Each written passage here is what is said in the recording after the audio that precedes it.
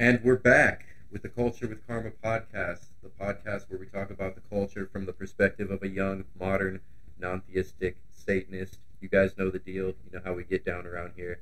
Today I'm talking to my old time friend, freshman friend, Nick Diaz. He is an Army vet, he is a psych major, and he's someone who I haven't spoken to in years. Yeah. So the first time talking, we're going to sit down and talk right now, discover a little bit more about each other, discover a little bit more about psychology, religion from different perspectives, his perspective as an Army veteran in modern day, and more. So I hope you guys are excited. Stay tuned. Hit that subscribe button, hit that like button, comment your opinions, and let's get right into it. So when I say friend, it's kind of like saying it lightly because we don't know much about each other. Like I said, I only knew you freshman year. We talked a little bit, um, as much as freshmen would, whatever freshmen talk about, not very deep. Who are Bullshit. you? Yeah, bullshit. Not Bullshit. who are you? What are what's on your mind type of thing, just whatever's going on around us. So I want to start, first of all, to give people an idea of who you are, your childhood, where you grew up at. Were you always in Cali? San Bernardino is where I grew up, for those that don't know. But were you always in San Bernardino with me, or where were you at beforehand? So before I moved to San Bernardino, I actually grew up in Colton. So I was started. My parents, they were together for a brief time, went separate ways, and I lived with my mom in Colton. Pretty much grew up there, went to school there, and grew up at my grandma's house whenever my mom would work. And so I was just kind of around that area, you know. So you were kind of between your mom and your grandma, living Yeah. with them too? Yeah, pretty much. I still had a good relationship with my dad, but he just moved somewhere else, and so I just picked my mom. Like different state type of thing, and it wasn't. Yeah, for a little bit, it was Colorado where my dad lived at, and then Texas where they're currently at. Colorado's nice, that mountainy area. Yeah. So how would you say you were as a kid? Were you more outgoing, or were you a little bit more reserved, quiet, introvert, or extrovert? In other words, did you have a lot of friends? Did your situation at home impact the way that you made friends?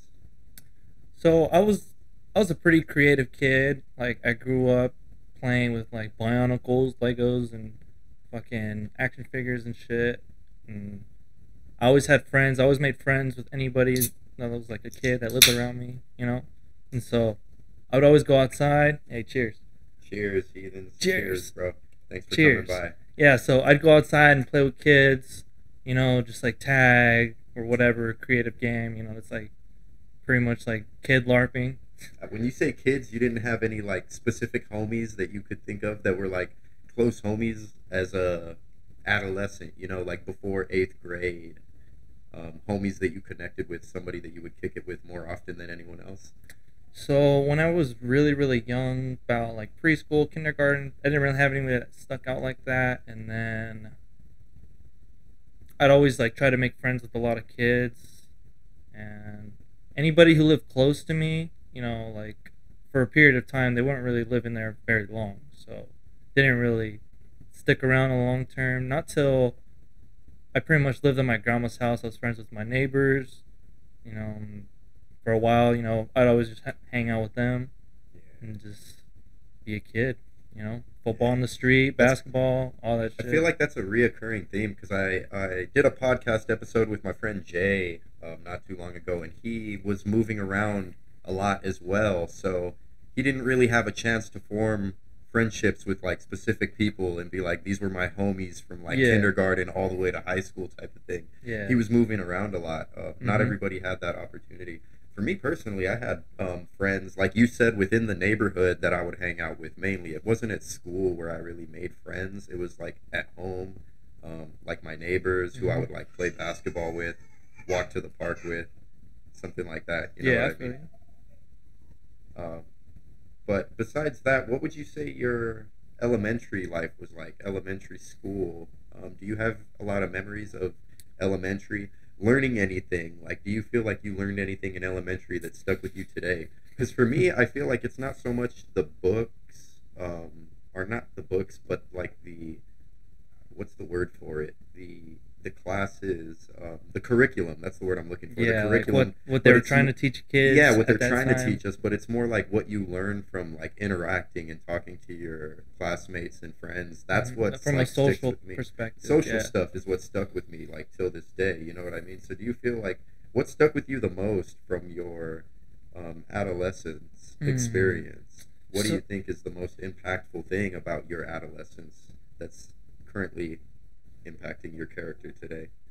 So the funny thing is, I lived right around, or I didn't live. My grandma lived right around the corner from my elementary school, so it was really close. So pretty much, I didn't really want to stick around like school too much after school because I know like a lot of kids would like try to like hang out and like fucking go on the playground and shit. But I just went to my grandma's and just hung out and watched TV and fucking eat grandma's food and You were really at home more than being out and being with the other kids like that. Well, so school wise, yeah, School-wise. I'd hang out with my friends that were like like in the neighborhood, but what sort of hobbies did you find, or like things that you found interesting as a kid? Did you like music, games?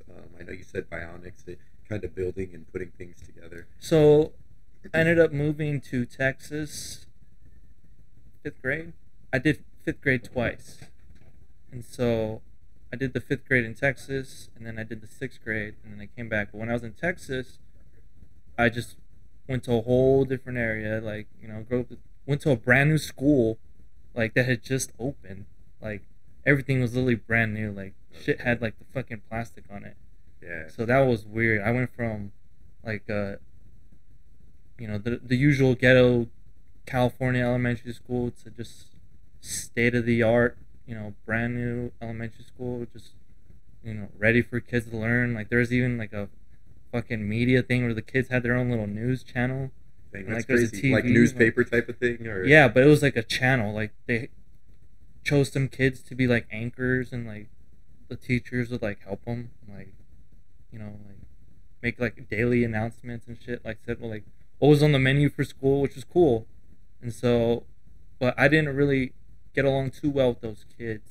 I made friends, but just like the way those kids were, just because they're like, they grew up their whole way of life just getting spoiled, just getting like anything they want. And they had their fucking quads, like I see what you're saying. It trampolines. was a different They pretty much environment like their for you. parents like spoiled them. Like like it didn't matter like what color his skin was. It's just their parents had a nice job, so they had a nice house, and so they're obviously spoiled. It was a different environment. Yeah, I get and what so I you're was like, saying. whoa, It's like I didn't even have if- none of this shit. Even if people, like, what I've noticed is even if the person themselves isn't like an asshole or rude to you, it's just like they will never understand the kind of stuff that we have to go through because they can't understand it. They never lived through it. It's like Yeah. even if they try to like feel sorry for you, that's not going to make it any better because it's like I don't want you to feel sorry for me. I want you to understand, but you can't.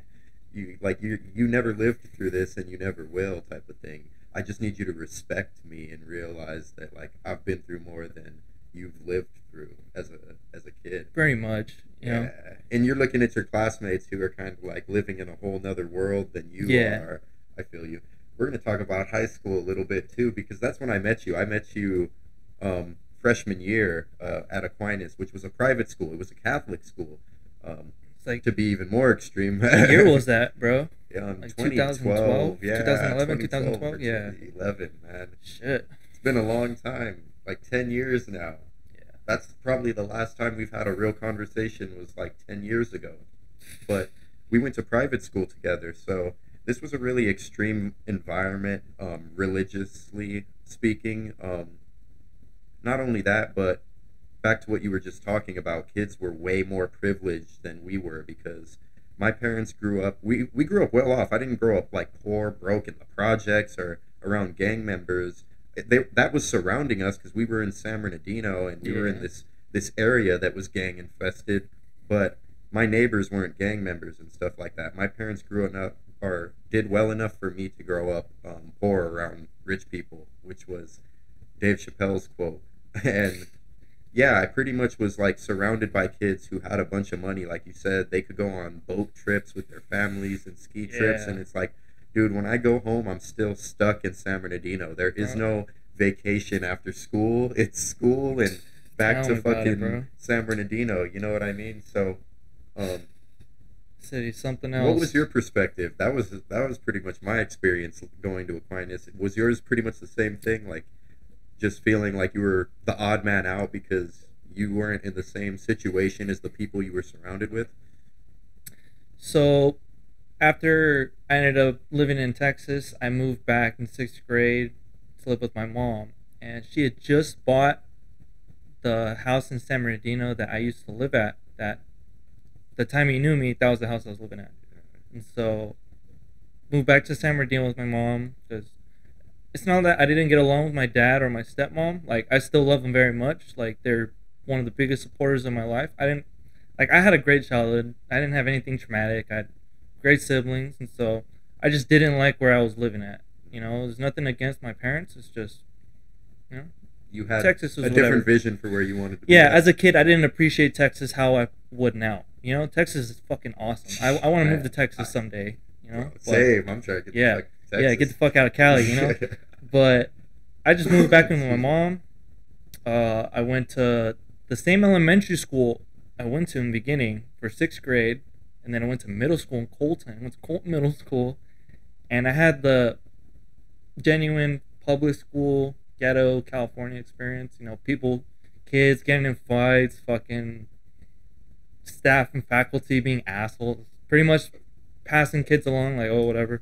Just I'm like never gonna fucking see you. Like, pushing them through the process, not really teaching them anything. yeah, just like, yeah, man. There was like, a lot who of cares, fights, you know? a lot of fights and a lot of violence, and it's going back to the parental relationship. It's like, were you able to talk to your parents about any of this, like that you were seeing? Because this is traumatic stuff. This is something that I'm barely processing, like now as an adult. Mhm. That I've seen things that kids shouldn't really have to live through or see, and Especially nowadays. yeah, man. And did you have anyone to talk to about these things, or did you kind of, the way I described to my wife, put them in a box, excuse me, and just like dismiss them until later on when you're older and you could dig through that garbage? So pretty much, I didn't really like. I thought talking to your parents was still cool about like teenager stuff, but like I still like, my mom was obviously there. Like, we lived together for a while until she remarried, and then from there, my mom kind of just tried to be the best parent. She was kind of strict, so I kind of had to watch what the fuck I did. But I had too much fun in middle school where it was like, nah, you're gonna probably have to go to private school, otherwise you're just gonna be a fucking fuck up in high school. 'Cause I wanted to go to high school in Colton, and so I had a whole idea where like I just fucking walk to my grandma's after school, fucking change, get a bite to eat, and just fuck off and do hood rat shit with my friends or whatever. Just It's like the whole kid thing. You have this vision for your life where you're like, this could work, but it's like you don't understand the adult schedule and all the deep stuff that has to move around you don't know in order. shit. Yeah, You're just you're like a you fucking don't selfish understand. kid. Yeah, you're like, I want life to work how I want it to work, but in reality, it's like there's this whole mechanism of things that needs to move around in order for things to be how you want them to be. I think that's something that we need to appreciate, and I try to appreciate now as an adult, is that my parents did the best that they could, at the end of the day. And like most of us, you know what I mean? I think we have all grown to appreciate our parents more and the struggles that they went through, because the more responsibility we have, the more we notice the responsibility that they had. Shout out to the parents out there holding all it down. The parents holding it down. Gang shit. POP. Take a break every Hold it now and then. Have a down. day off.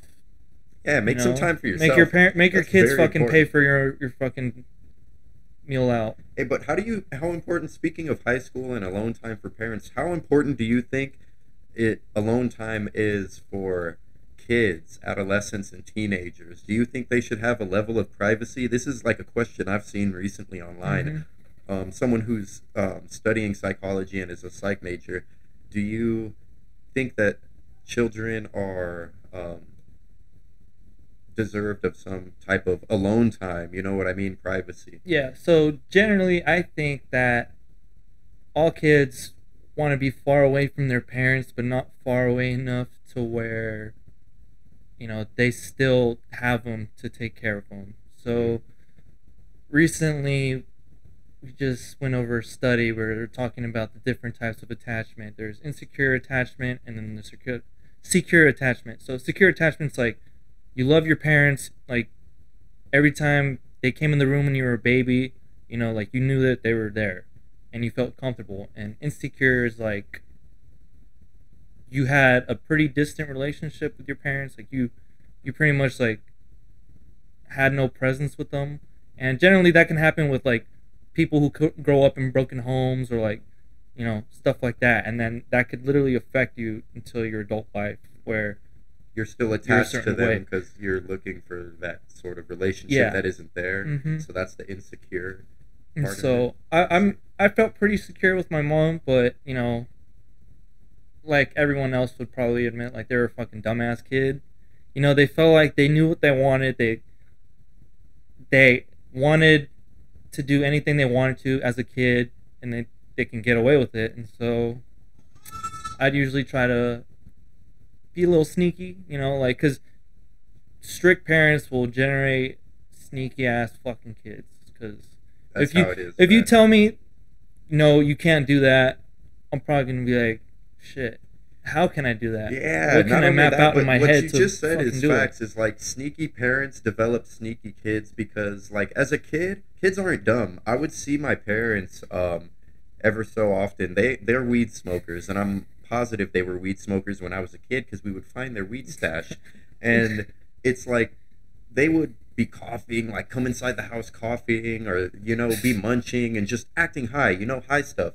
But they would never just blatantly say, like, the way you would if you were having a drink, like, look, me and your mom are gonna go have a smoke right now. It's break time. Like, son, I'm gonna go roll this blunt and smoke it. Like, you guys watch out for yourselves, like the same way you would tell your kids if you would have a drink. It's this communication and openness. But when they like sneak and it's like they don't say anything, they just walk past us in the living room and walk outside. But yet we have to be openly communicative with them. You know what I mean? Tell them everything. It's kind of like it builds this weird relationship where it's like, well, I know what you guys are doing and you're lying to us, so why am I going to tell you anything that I'm doing? When you get older, you figure it out more. You're like, okay, I know what you guys are fucking up to. Yeah, it's like, let's be adults and just put our bullshit on the table, talk about everything. If we have that adult relationship. But going back to the relationship, like as a kid, how I was asking, did you have anyone to talk about those deep thoughts or problems and things that you were seeing, or was it just you alone? I didn't really express any deep feelings at that age yet, because I didn't really understand like what it really meant to be deep. Yeah, to really be deep. I didn't. What real? I wasn't serious about anything. Like I was still like young. Like like I hadn't really experienced life as much as I thought I did yet. And so, from the bat, straight off the bat, when I moved to my house in San Bernardino, I was chill homies with my neighbor, TJ. So, TJ, if you're watching this, hey, shout out to you. Hope you're doing better out there. Shout out to all the heathens partaking in this blasphemy. Whatever time, day, country you're partaking in this, shout out to you guys. Yeah, whatever fucking language you're talking in. Yeah, man. Ni hao. Whatever you're speaking, man. It's just, I really appreciate the support. I really appreciate everyone watching. I appreciate the homie for coming through and having conversations. I love exploring thoughts, and I hope you guys enjoy exploring these thoughts with us. But as you were saying, your homie TJ. So he was around my age, and so he lived with his dad in the back with his aunt, and so they had their house is really, really close to us, like right next to us. One of those houses that wasn't supposed to be that close, but somehow like we both kind of just said, whatever.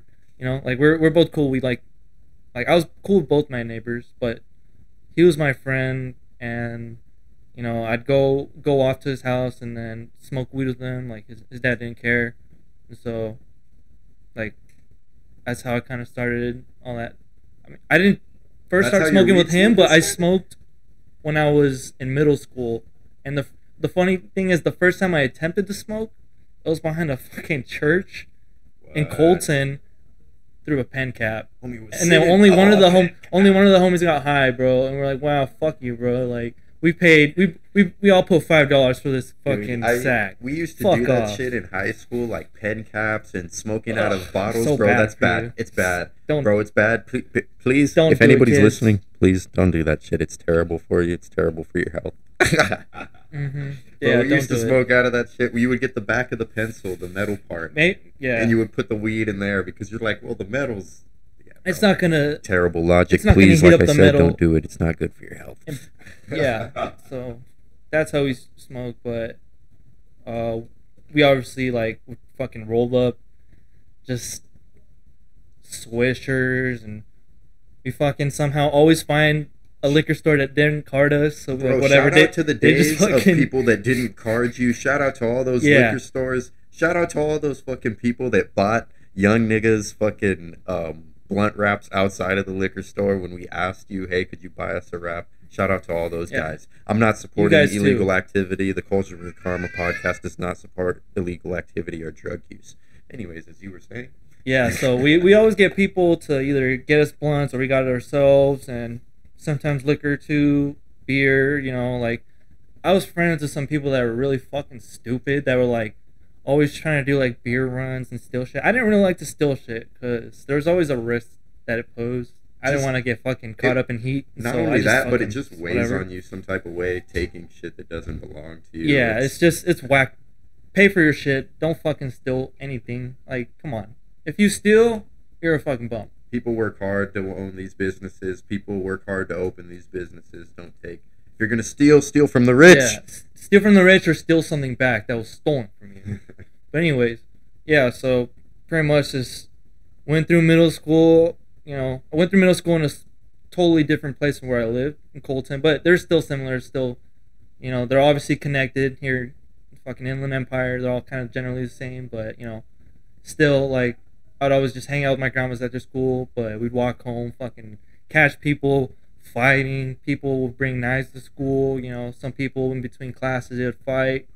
Some girls would fucking turn up fucking pregnant in the 8th grade. Well, that's what I was asking you about. So you didn't have anybody to talk to about any of this stuff, huh? Like, Nah, because dude. this is some of the stuff that I experienced as a kid, and I honestly feel like this is traumatic stuff that we never Yeah. had a chance to We're- express or talk about. We were so accustomed to it and all this fucking Seemed buffoonery that was normal. going on in school. Like, we just went on with it. We didn't really bother to talk about it because as kids, you don't know shit unless, like, you know, obviously if you're dating somebody. I was single for pretty much All of have this. most way until high school, and then from there I was in a long relationship until now. But getting off topic, yeah, like unless you had a girlfriend or a boyfriend to talk to, like no one at that age really like told anybody about their feelings unless Right. like they're fucking trying to simp on somebody. Like we said, you know? like what else are freshmen and Yeah, sophomores dude, talking like, about parties and yeah, what else parties, is going on in smoking this weekend? weed, Fuck this fucking- teacher, fuck that teacher. Fuck, Like, yeah, you're not really fuck talking homework. about, I'm not doing it. Yeah, you're not talking about anything deep. So Do there your really is homework. no communication if you didn't have relationships. And it worked that way for me too because I didn't have any serious relationship until like senior year, really. To be honest, that was like my first girlfriend was senior year Mhm. down there. I So feel you. I understand. That's why I asked if there was anyone to talk to because when it came to my parents, they still say that it's our fault as kids that we didn't talk to them because they're like, you could have always talked to us. But it's like in reality, it's like you guys are so aggressive or you have opinions that are so far gone that it's like me as a kid, I don't really feel like I want to come and Yeah, talk to it's you. a I don't feel different like you're gonna generation understand. thing. Yeah, it's like an understanding thing. It's like I don't feel like you understand as much as you say you understand. You're entering with a bit of arrogance, assuming like you know what I've been through, and you're dismissing my experiences because you're like I've been through what you've been through or worse. You know what I Yeah. mean? That's the kind of vibe I get from parents. But Yeah. going back to high school, did you have any plans for your future? The way they say plan for your future, you know, especially junior and senior year, they press on it heavy that you need to start planning for your future. It doesn't Mhm. really process in a lot of kids' heads. Did it process in your head? Did you kind of map out your future of where you'd be? Did you plan to join the army? We'll talk a little bit about that in a Mhm. second, but did you plan to join or did you have a different plan up until last Yeah. second? That's interesting you bring that up. So I wanted to go to college, and I had actually pretty good grades throughout after freshman year, because freshman year I was kind of feeling everything out. You know, I just met everybody, you know, that from a whole different fucking, like, I don't know where these fucking kids are from, you know, like, I go to a fucking private school, and, like, I'm straight from public school, I'm thinking everything's gonna be gay, which, you know, until you meet like-minded fucking people, you know, like my friend here, and so, pretty much, I just started to make some friends, and we all just started to kind of kick it with each other, and so, I did fine during school, but then I kind of started to kind of be an idiot at home, you know, kind of piss my parents off. And to the point where, like, they didn't really want me to stay at home and go to school. They'd rather me just either find a way to go to school over there or join the military. I'm like, you know what, whatever. I'll just join the military, like, you know? And so originally they kind of didn't want you running around going to college. Yeah, exactly. Like, especially in their house, doing what I'm doing. And so I'm like, whatever, dude. Like, I hear you. I was fucking immature and dumb. So the army wasn't really a choice. It was kind of like a alternative to what was the alternative if you wouldn't have? So I could have tried to, like, apply to get dorming at a school, you know, but I didn't really think about that, nor was I interested. I said, you know, whatever, like, some people say the military is cool, you know, like, you can learn different skills, and, you know, the government will pay for you to go to college after. So I said, okay, cool. I didn't really think about that after, you know, we'll talk about that. But yeah, so I wanted to join the Marines at first, and so I had almost joined the Marines. Yeah, I remember you were, like, asking me shit about the military a few years ago. Yeah, man, I was denied, actually. I went up and I had taken the oath and everything, but they fucking they do stupid shit like that. But I wanted to join the Marines. And my head ass wanted to fucking be an infantry officer, which is, like, basically, like, one of the jobs that weigh the hardest on the fucking Marine Corps. Because the officer corps and the infantry is the fucking bread and butter, along with all the other combat forces and SOF. But yeah, I wanted to be an infantry officer, and I'm like fucking 120-pound fucking scrawny ass kid still. I'm still a skinny guy, but, you know, I'm obviously, like, you know. Yeah, man. I'm older Honestly, now. I'm gonna be honest. Like I said, I didn't know much about you or your character in high school. So when I figured out you were joining the army, I'm like, bro, Dick Diaz. His name's Nick Diaz. We used to call him Dick Diaz. They used to like to say it in reverse. It's funny. Bro. We were like, Dick Diaz. We're like, really? This guy's joining the army, and it was kind of like, are you serious? Like, the army, bro? Yeah. They're like, man, you're gonna die, you know. Yeah, but we weren't even in any wars at that time. Like, Afghanistan was kind of dying down. A few people in our class were like, bro, you're crazy. You're joining the army. You don't want to die. I'm like, whatever, dude. But like, it was just more surprising because I didn't know much about you, and from knowing about you, it was kind of like we were the stoner kids, the outcasts at Aquinas. So I'm kind of like, this outcast kid that was like an outcast with me is joining the ranks of the military, which is such a disciplined choice, you know what I mean? It's a long process, to go through. So, going back to the army, what was that like for you? What was the relationship like with your brothers in the military? What were the barracks like? Because I know you spend a lot of time on base before I lived on base pretty much the whole time I was in the military. And how was life on base? Yeah, so after I graduated high school, I went on vacation to Guatemala with my fam. Hey, Guatemala's sick. If you ever have a chance, vacation there. But then, right after, got shipped off to Georgia, Fort Benning. You know, pretty relative distance from Atlanta. But, yeah, we just got on the bus, and then you obviously do the process where you do maps, and you swear in, and then piss in a cup, and then they fucking check your butthole, make you squat and walk, that type, you know. But yeah, man, once that's through, you're fucking, like, your life belongs to Uncle Sam, you know. Like, you answer to the man.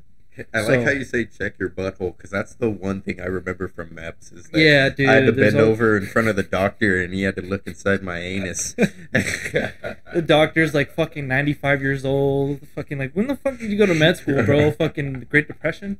It's like, you've been here since World War II doing this, like, you checked fucking Audie Murphy's butthole when you went through before you got the Medal of Honor. But yeah, so I went through basic, and then so before you would go to basic, like, the recruiters were fucking capping when they told me that, hey, before you go to basic, you're going to go to reception. They're going to process everything. They're going to yell at you. You're going to be there with a bunch of other privates. But you're only going to be there for like 3 days, tops. I'm like, okay, all right, yeah, cool.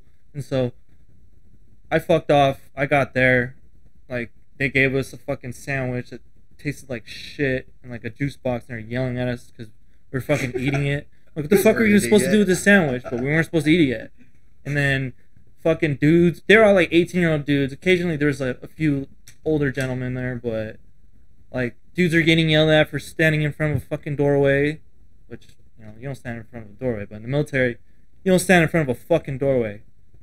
And so, yeah, we were getting yelled at, and then we eventually, the next day, we got no fucking sleep. We pretty much were on 6 hours of sleep throughout the whole 3 days. We were fucking marching around, getting everything done. So we get our haircut, we go to sleep, roughly go to sleep, probably wake up 30 minutes later. They're fucking yelling at us. We change into PT shorts, which is just these shorts that have shorts inside of them, so you don't need boxers, and a black shirt with yellow letters that says Army on it. Really? They're like swim trunks? Basically, yeah, so it's like these shorts that are like up to here, like, and they have a lining that's black. Like the ones you guys march yeah, in. and there's a little pocket that you could put your ID card, and then there's a spot where you write your name at, and it has another little pocket. So, like, you know, you guess you put stuff in there, but that was our uniform. We didn't have our fucking, like, other shit yet until we pulled it out of our duffel bags. And so they told us 3 days. We were there for 11 fucking days. Some people had it way worse. Some people were there for like 3 months. Some people would get hurt. Why did it? And there's nowhere to go. So they'd get sent to the fucking broke dick fat kid camp where kids can't do one pull up.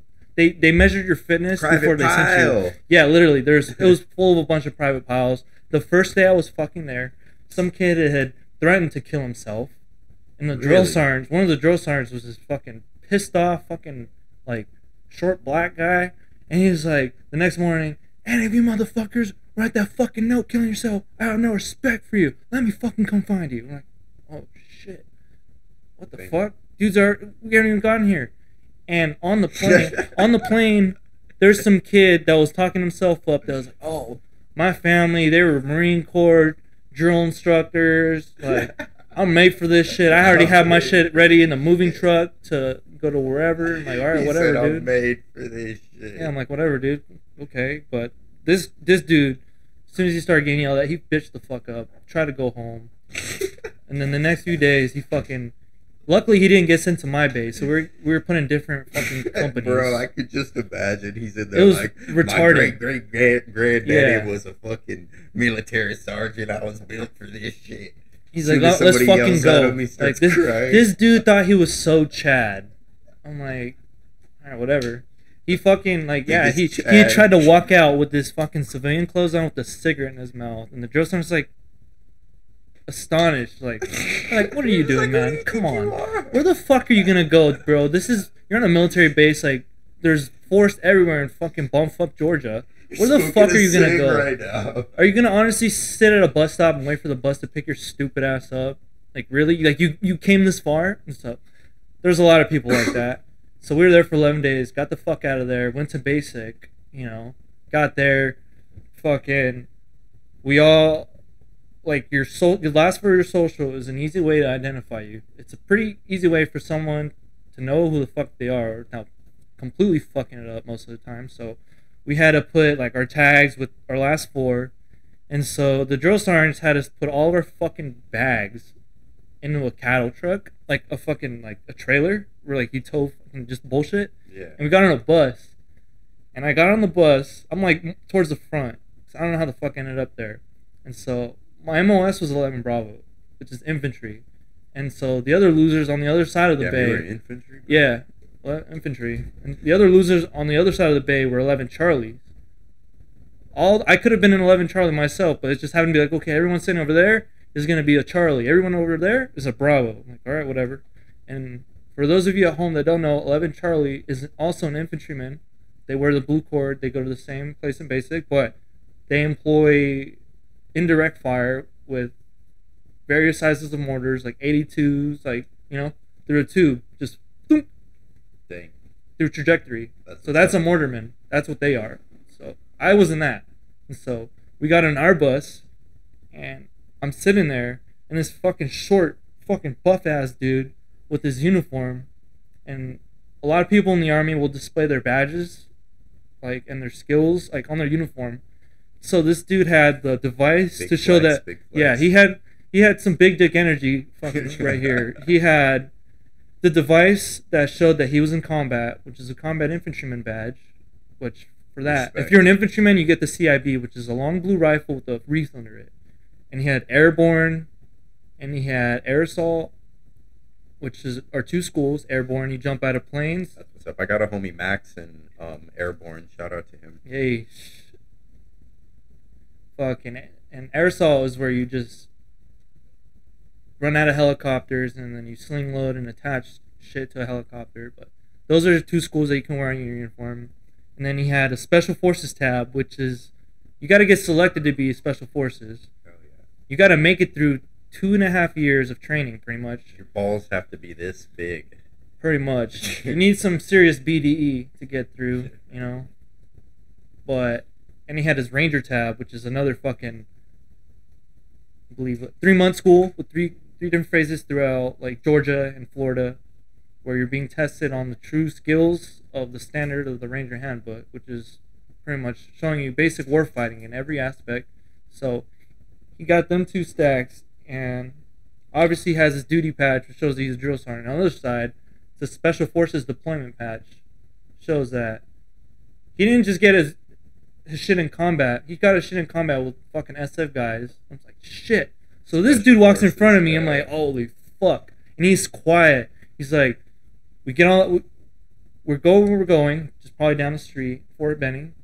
And then he's just like, get off my bus, privates. Everyone gets the fuck off. And then as when the fucking shit show starts, we just start getting fucking yelled at by a bunch of grown ass men. This is before, when it was a lot of the female integration was implemented. So there's a lot more males, especially for infantry, because back then infantry was purely men. Now females are allowed to join, but before it was just all angry, pissed off fucking drill sergeants that were just ready to get the fuck off of work and go to the gym, fucking rail some pre-workout and fucking talk about Afghanistan, like, you know, like some real chads. These guys are just fucking, yeah, those type of guys, probably pissed off that they gotta fucking work late because of us, watching a bunch of 18-year-olds, and so they're yelling at us. We have our bags. Out on you, yeah, we have our bags in a fucking pile. We're like literally fucking everybody's trying to find their fucking bag, bro. Everyone is chaos. And then they're counting down, bro. We didn't make the time hack, and we start fucking doing push-ups, bro. We're just doing push-ups and push-ups, and we get our bags, dude, and we're doing a layout of all our shit. All the stuff got issued in reception, like your fucking uniforms or Camelback, which is a device that you wear on your back that has water in it. It's hot as fucking Georgia, and you're running around, you're getting your dick smoked. You're going to have to drink a lot of water. That's how I learned, like, the true value of hydration right there, gentlemen. All that sweat, man, you got to put it right back in. You have to fucking supplement it, you know, and you have to survive. And so we're all just basically prisoners, you know, who signed up to be there, getting fucking yelled at, doing tasks, and we have, like, different phases where we end up doing training, obstacle courses, hand grenades. You have to pass. You have to pass every fucking, like, thing. You have to get a go. Okay. You know, you're checking the boxes, make sure this person's competent to be able to be called a soldier, let alone an infantryman. And so my infantry was all 14 weeks. It was one station unit training, which means it was all in one go. So some jobs in the military, so you might go to Fort Jackson where a lot of similar infantry folks would call anyone not infantry pogues, which is personnel other than grunts, which is kind of a dumb term because they all go to work just like we do. Yeah. You know, don't. But it's kind of like a way to. It's just a pride thing. A flex thing on. Yeah. So they would go. So someone could be a cook, and they'll go to Fort Jackson, and they'll go. I don't know where fucking cooks go. They're Fort Eustis. Like that's kind of like there's a break in between actually. It. Yeah. We're going to talk about the hierarchy later when we talk about psychology and your experience with psychology. The way that you said that there's like the way that the military people, even though they do the same work you do, you kind of categorize yourselves differently based on the hierarchical, everyone has a different job. Hierarchical things. These people get more respect than they do. Well, why? There's not really a reason why. It's just because they get more respect than they do. That's just how it works, you know? Yeah, it's very, very, very But speaking of that, you talked about some members of the military that you saw with many badges who have been in combat for special forces. You talked about how you saw other infantry members who were kind of cocky going in, and then it showed their true colors when the pressure was put on them. Yeah. How do you think the overall morale of soldiers in the military is? New soldiers such as yourself, are you guys going in there ready to represent the U.S. military proudly? Are a majority of people going in there just kind of for the benefits, or because they had no other option? So a lot of people were there for different reasons. So once you're done and you turn blue, which is a term once you pass everything, you have the right to call yourself an infantryman, because someone from your family will come up, pin your blue cord on your Class A's, which is the black coat before the new one that they just brought back. They put it on. You're an infantryman. You have like 2 days to fuck off and hang out with your family. Go to like Ranger Joe's or IHOP, Waffle House, like all the other boots in town, But after that, you get sent, and then right after graduation, said goodbye to my family. Yeah, goodbye to my family. Got on the bus, and I got orders to Fort Stewart, which is on the other side. So, if anybody at home familiar with Georgia, the Fort Stewart is towards the Atlantic coast on the Savannah side of the state. And so, right there, were swamps, hot weather, heat, like, that's where I was going. So we took a bus there. It was like, 5 hours? And then I got to reception, and then the guy who picked us up from the airport in Savannah was cool. He was a specialist, which is an E4, which is like, you're still not shit, but you're kind of senior, and you can kind of get away with a lot. So you're just there. And so he picked us up. We were like, oh, like, is this guy like gonna like yell at us for anything? Like, we got our bags, and we're in like fucking uniforms still, like Class A's. Or if it's during the summer, you'll wear your white short sleeve, but it's like dress uniform. Yeah. So we have our bag. All we have is our fucking bags and our civilian bag and our shoes that we brought. The only thing that you were probably allowed to bring from your life as a civilian was a backpack and shoes, running shoes. Maybe even like Vans or something, but all I had was that. And so we get there, we get to like the reception area. They told us, I graduated Veterans Day. So luckily, it was a fucking 4-day weekend, boys and girls. And so I got there, and then one of the sergeants, he was a staff sergeant, we were all like, oh shit, like we gotta fucking go to parade arrest. Basically, you put your hands behind your back when you're talking to someone that outranks you in the Army, in the Marines, and I'm sure other branches as well. So he was like, whatever, relax, man. Like, means like, just at ease. Listen, listen there, and just listen to what I'm fucking telling you. So he was like, all right, just show back up here at 6:30 Tuesday morning. It was Wednesday? I'm like, what? Wednesday? Or no, Monday morning? The fuck? You mean we have the day off? We're like, yeah. We're like, okay. We all got barracks rooms. Like, there's a bunk bed, and so you're just there, but you don't have to fucking wake up to someone turning the lights on, fucking banging on a trash can, telling you to wake the fuck up. You guys got a little break from all the... like, I got to sleep in, like, I'm a super boot. I'm walking around with fucking issued shit, non-issued shit that I just bought at the store, and then from there is whenever I pretty much began my life in Fort Stewart, I was there for 3.5 years, and I met some great fucking people, fantastic fucking people, and some dog shit people, like people I could have gone on without, but yeah. I met them for a reason, like, and it is what it is. But yeah. Well, going back to it, what would you say the overall morale is for soldiers? Do you think people are in there, feeling ready for war?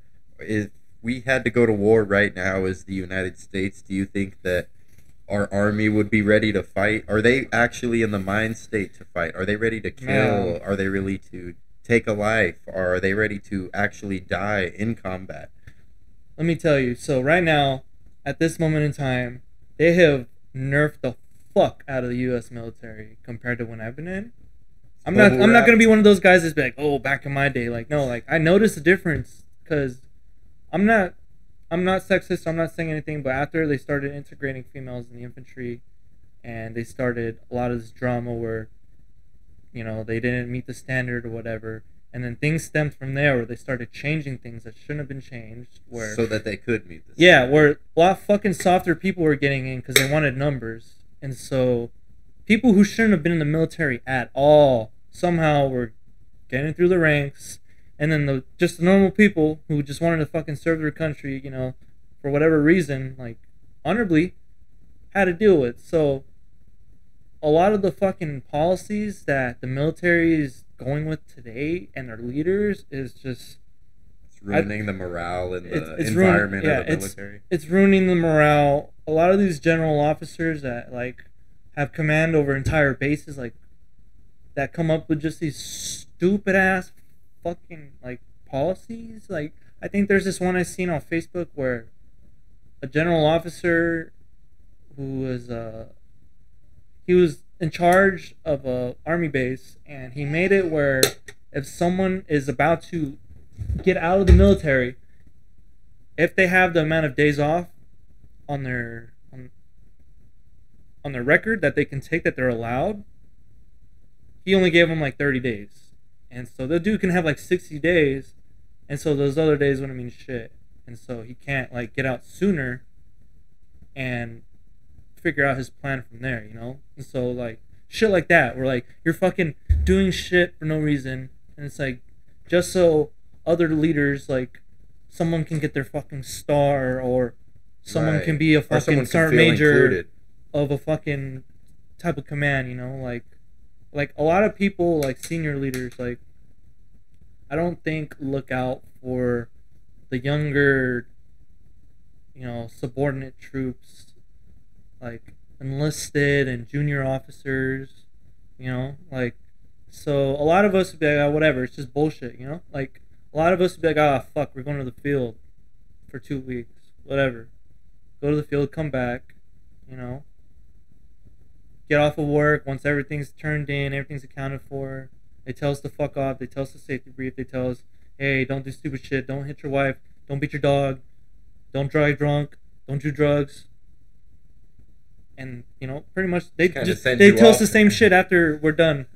That's the safety brief in the military, is the safety, you know, they have to tell you to don't do dumb shit. But people do dumb shit. Do they really like consider your mental while you're in there? Would you consider, especially now as a psych major, do you think there's an emphasis on making sure people are psychologically well in the military? So, luckily, we're very resourceful, and so we had access to a lot of stuff. So, if anybody had the need to want to see someone in behavioral health, they would just enroll in behavioral health themselves. Like, I see. So they would have the resources to talk to. Yeah, like anybody, they don't have to, you know, be going through something traumatic. If they just want another way to help themselves feel better, they can go see a behavioral health specialist, which could either be a civilian or someone has that military degree experience, dealing with. But they're in the military. Yeah, they're either captains and they have their PhDs, and they're psychologists too. So you could see either one. Anybody can go and talk to them. So that's what I like about it. It's good to hear at least there is those resources for the military, you know, because a lot of people have this idea in their heads that the military is kind of left out to dry. I have seen some members of the military who are kind of like retired vets, and they're homeless now, and they're kind of left out to dry, which I think is something we should probably look into and see what we can do about it, if there is something we can do about it. Exactly. But other than that, it is good to hear that the resources are there from someone who's experienced in it and seen it, that there at least is somewhere that you felt that you could go if you had some bad shit going on in your mind or head. You could go and experience it. And but going back to the battle ready questions, do you feel like you personally were ready for battle? Do you think that if it was called upon you, you would be ready to take someone's life in the name of the United States, or die in the name of the United States? I mean, I did join the army to serve my country, and I felt that was something honorable. And I'm not gonna call myself a badass and be like, yeah, I'll fucking go in there and fucking kick the Taliban's door down with fucking flip flops and shit. Like, no, I'd be like, okay, like, I generally thought like, hey, you know, like wherever I get sent to, like I could get sent to war or I can get sent somewhere else. Like, just want to play your position. I'm just like, okay, like I'm gonna try to fucking pay attention to everything I could so I don't die. But I wasn't scared at all. It's more like my family and my ex-girlfriend at the time who was scared for me, and I'm like, you know, that's kind of like, you know, I don't want to leave my family, but if I have to do it, I have to do it. You know, which is interesting because. What made you so ready to? Because some people, it's like, our country isn't perfect. You know, there's a lot of problems in it. What makes you so ready to go and put your life on the line for the sake of, you know, democracy in the United States and what it stands for at its base? So, anyone chooses their job in the military, and generally an infantryman or anyone in combat arms, you know, like, whose job is to train to fucking kill somebody, you know, whether you're in a vehicle or you're on foot and you have to fucking cap someone, you know?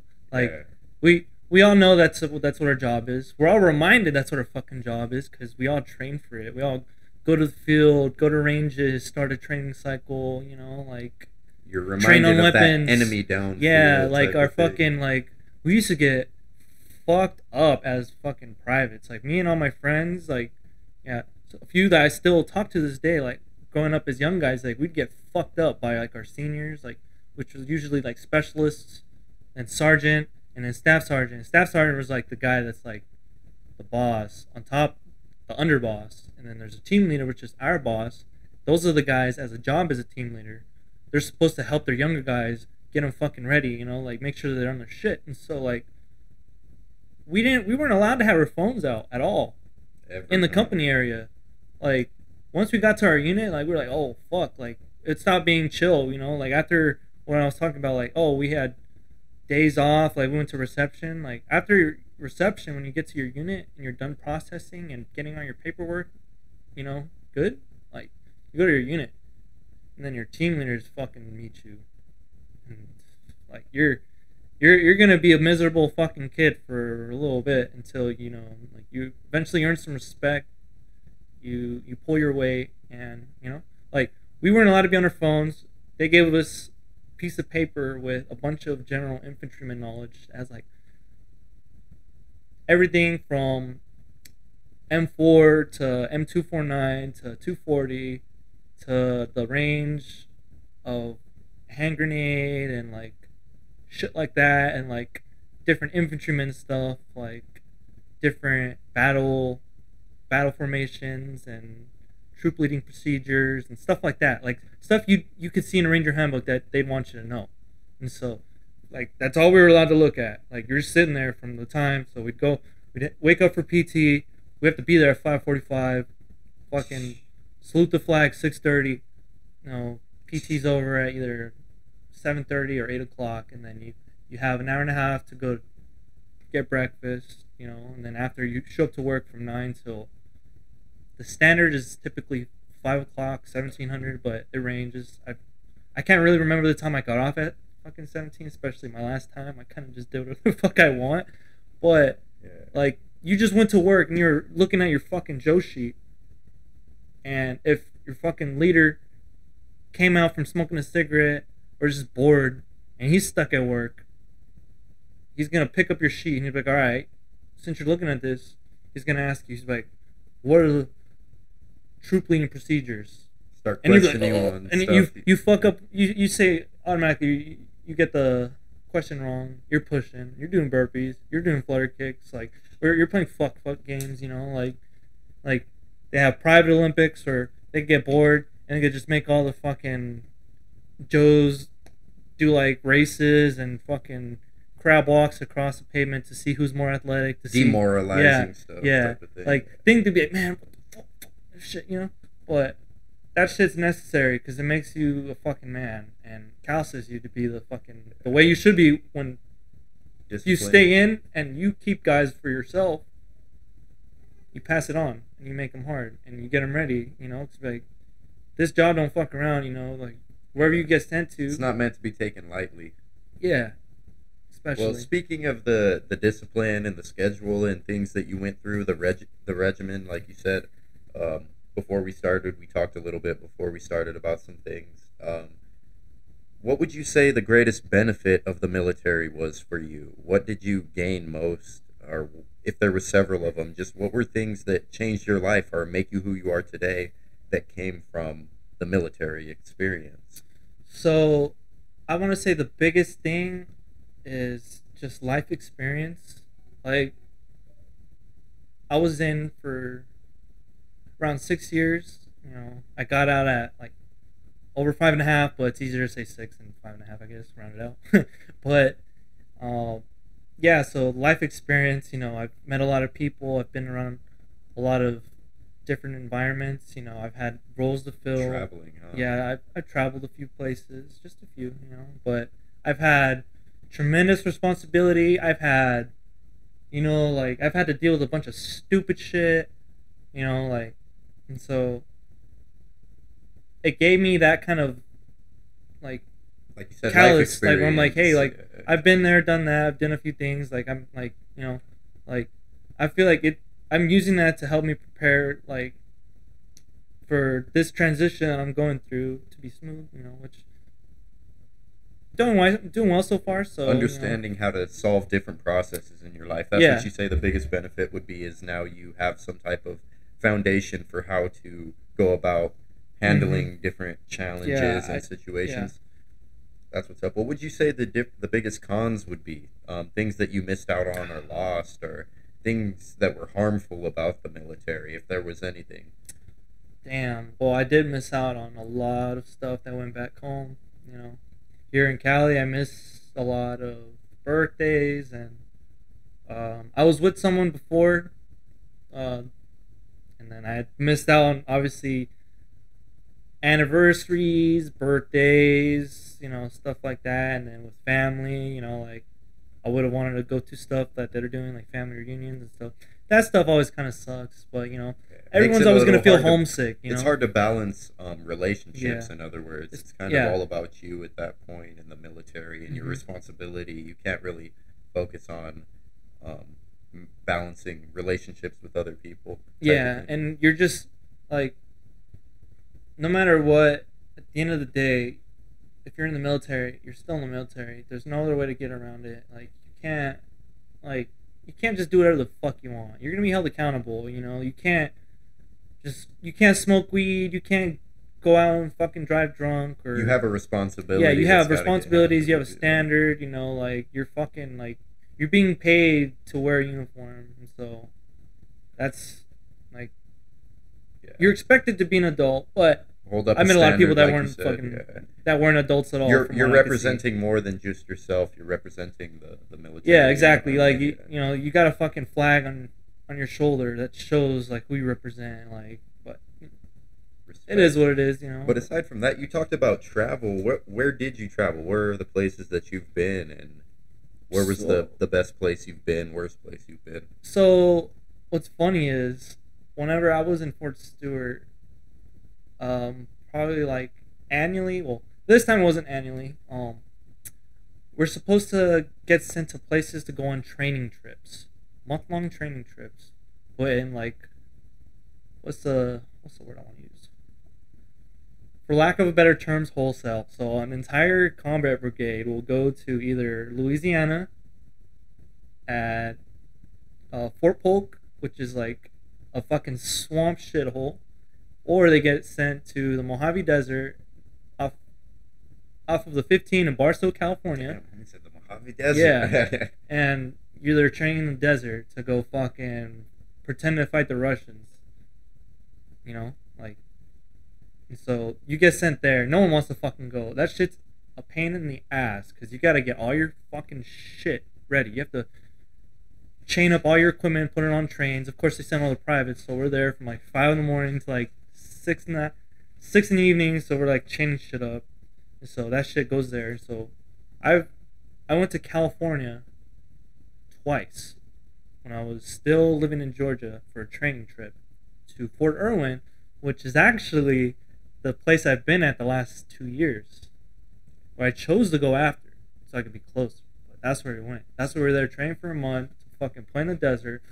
We would go out for 2 weeks to fucking LARP with military fucking role playing, like in all of our equipment, everything we brought. You're fighting, blanks, go through battle scenarios, and fucking like everything. Sleeping on mountains, we're doing all that shit, and we're training, and so that's what we're there for. We went twice in a year. We weren't supposed to, but we went twice in a year so we can get ready to go to South Korea. What? Yeah. So you were in Korea for a little while? Yeah, I was in Korea. I was there for 9 months. Wow.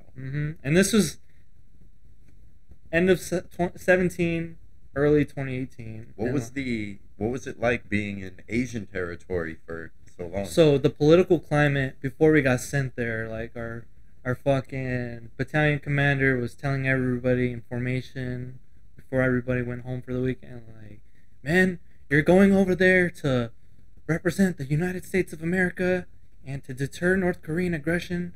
And if those fuckers come over the border and try to invade, you guys are going to go over there and fuck them up.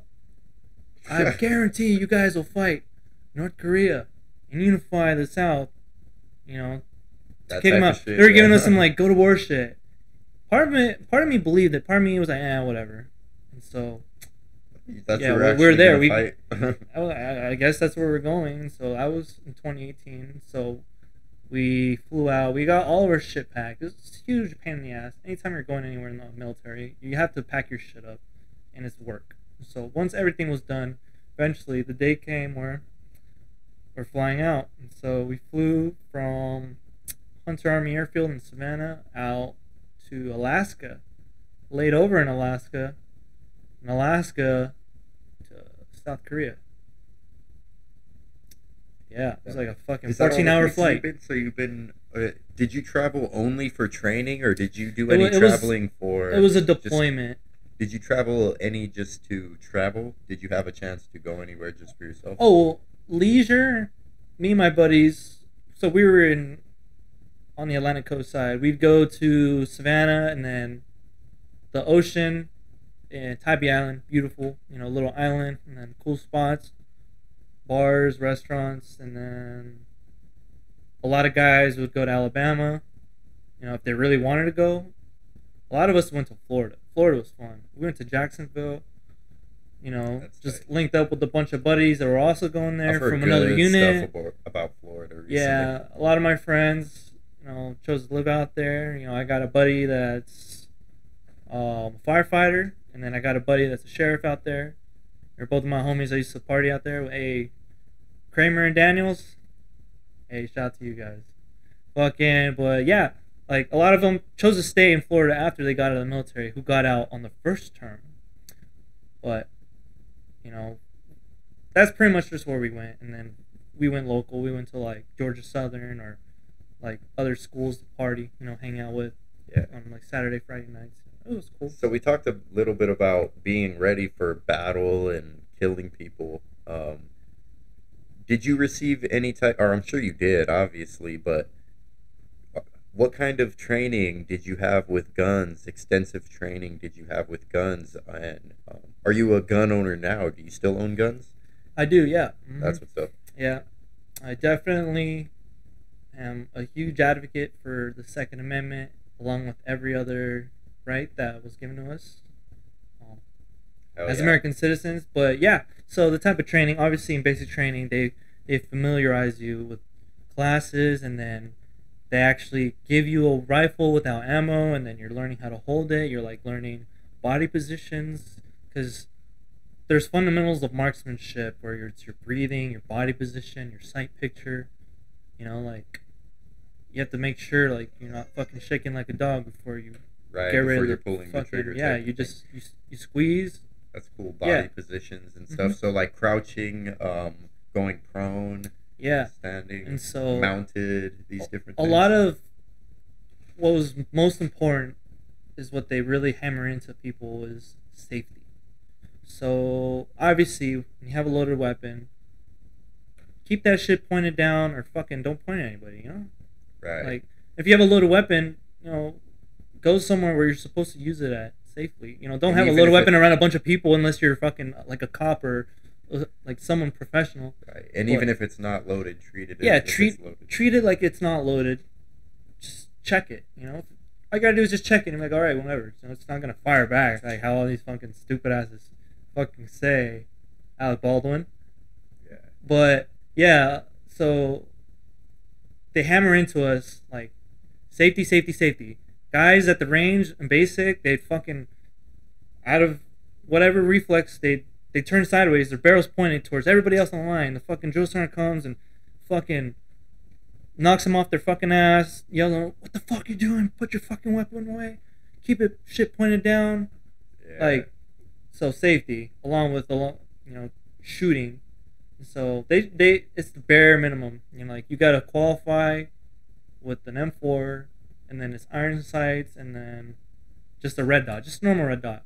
And so That's when you cool. get to your unit, you have iron sights, a red dot, a holographic, or an ACOG. If you're special forces or like soft or anybody with a nice unit budget, you're obviously gonna get like Gucci fucking guns and optics. But you know, Optics, I was conventional army. You've you know, we just practiced got with the all normal different shit. of those with iron sights and Yeah, with red that's dot it. and The with shit- ACOG. The shit that people would probably buy for their own gun, like, you know, someone's had it, but Just learning how to use Yeah, those. so safely use them. we had training cycles. Basically, it's just a long period of time where they have events planned that have to do with training. Like, we'll start off with ranges. We'll have M4 ranges. I'll get all the dudes qualified. 240 ranges, the machine gun, 7.62. Fucking get everybody qualified. Shoot at night. Shoot with on night vision goggles with the laser, because all of our weapons have night vision lasers. Sitting next to a trained killer, homie was ready to take him out. Homie was ready to take him out. Then we just have our ranges, and once the range is out of the way, we have exercises where we have like we do team, where like we work with our team, where we do it like with blanks, and then once they feel we're ready, we do it live, and then we have people watching us and grading us, kind of telling us how we are. And it moves up from team, squad, platoon. Platoon's like your group of guys, one of the main groups in a company that like you're supposed to be close with all your guys. Everybody has a role, you know. Everybody has like a leader, and so you get to that level. And we had vehicles. We had heavy vehicles, and so we train in those fucking pieces of shit, which are just big Bradleys, which are big vehicles that had a track on the bottom, and it had a 25 millimeter. Yeah, just like that. It had a 25 millimeter cannon, and it had a 240 Charlie, which a Charlie is a 240 that's meant to be mounted in vehicles such as a Bradley. And so they had that. So we had boys that's what their job was. And so our job, we were on the ground, we were the dismounts, and so we trained for all that. And so we went to the field a lot, and then we trained with Miles gear, which the best way to explain is basically like expensive laser tag that doesn't really work most of the time. It's basically like a vest, like you'll see like a green vest with like black dots on it, and then on your weapon you'll put a BFA, which it's either red or yellow, and it's just something you screw on your fucking barrel. So if you see somebody with a BFA, a yellow block on their fucking weapon, and then they said they're doing like fucking hood rat shit, don't believe them. Because You it's said you brought blanks. some kush too? Oh yeah. You brought a little kush. You want to throw it in the blunt? Yes, We're sir. about to roll up, man. yeah. Have us a little smoke too. We smoked before we started. It's good vibes. Yes, Like I sir. said, bro, I Got really some pancake. Hell yeah. I really appreciate you coming, Yep. Drew. Yes, having sir. this smoke with me, I bro. appreciate you hosting me, sir. Good conversation. Yep. Here you go, bro. We talked a lot about the military. What was your when it came to that fork in the road decision to enlist or not enlist again for another? It's 4 years, right? The contract. It's like 3.5. 3.5. Okay. What made you decide that you were going to come home and live the civilian life for a little while? So I actually re-enlisted once. I did 2 terms. I re-enlisted in 2019 after I got home from leave. I don't know why my stupid ass felt motivated and like, hey, I'm gonna re-enlist. I didn't talk to anybody about it. I didn't consult anybody. I didn't weigh out my options. I said I'm gonna re-enlist and I'm gonna, try to be a fucking savage or whatever. But I kind of. You were thinking about a career in the army at that point? I think so. I don't know what kind of clouded me because I did.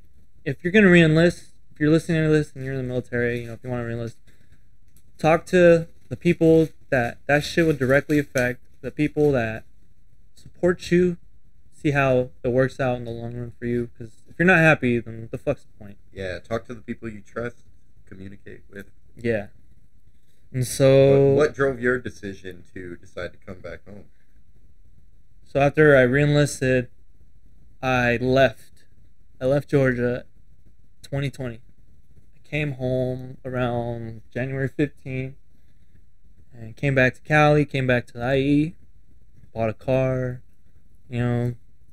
waiting for my date to report because I was still on vacation. So I had in between some time where you travel to different... They'll tell you, like, this is the day you're shipping. Yeah, they'll give you your orders way ahead of time, and then you take time, like, you take vacation days, like I was talking about, where you have those days, like, saved up if you want to take them before you get out of the military for your transition, or if you re-enlist and you want to take them for days in between you getting to your next place, that's what you could do with them. So I took some time off, came back here, and fucking COVID started. And as soon as you got back? As soon as I got back from Cali. Oh, actually, my older sister, she had gotten married in 2020 in February. And so I was there for a little bit. I was like, okay, this is whatever. I can get used to this because I was up there about an hour and a half away from where we are now. And so I would just drive back and forth, a lot of gas, a lot of commuting, but I made it work. And then fucking COVID hit after my sister's wedding. After I flew out a weekend to Texas, I got back, dude, shit started getting, like, locking down, like, flights are getting delayed because of the fucking pandemic shit. And so I got back here to Cali once all that shit started, and from there, that's how we are here. It's kind of just you flowed back into being here, and after you got back, the whole COVID thing started, and it was like, man, now I might as well just stay here because this whole thing's going on. Well, I stayed in the military and came here because I wanted to feel like what it would be like to do both, and so I did that, and then COVID happened, and so I kind of had to, like, it wasn't really a normal experience because for a while it was like nobody was going to work. As the military, they like it was, dude. It was locked down for a while, dude. Because I was still single at the time, completely single. We're broken off from before, and so it was just like a fresh start for me. And so I was just a young dude. I was an E4, So I was like, all right, here we go. And so we were locked down. We were in our rooms. We would communicate through WhatsApp. We'd send ups in the morning to make sure we were alive, and then we were just like in our rooms or in our houses, like just in there. That's crazy because a lot of people assume like it only affected our society, and it's like no, this affected the military. It affected everybody. Everybody was affected by COVID. It's still to this day a fucking huge deal in the military. The way the barracks and stuff is set up too. Yeah, so I lived on a 3-story barracks where you don't have to... Normally, the way the building is, you have to check in with somebody on duty before you go up, but there's a stairwell on the outside, and anybody kind of just did, but I just stayed in my room and just played Xbox. I stayed in my room. I love video games, too. I'm a gamer, like, that's how I grew up. So it got me through. Yeah, it got me through, along with dating apps. Dude, we're all bored. Bro. As if you're gonna see someone in a fucking pandemic, like, hey, everybody's on their phone, whatever. That's what I was thinking. So I was basically just, I was working out a lot too. Like I wasn't going to the gym because gyms are closed. So there's across the street from where I work, there's a little sand pit, and there's pull-up bars and shit like that. So I did some prison type exercises, and I'd use the pull-up bars, use the heavy fucking Like rock I seen. calisthenics, Yeah, like not really weights, but Yeah. just like natural. yeah, exactly. lifting. I'd go into the chow hall, get my food, then go back to my room, fucking eat my food, play fucking. What was I playing at around the time? I was playing a lot of Yakuza, Yakuza hell 0, yeah. Yakuza Kiwami. Yakuza slept on, bro. I mean, it's Yakuza. famous within a small community, Yeah. but it's like that game. Sega has a masterpiece series called Yakuza, so Yakuza's cool. I Fuck played with that, and then I was on dating apps. Let's see.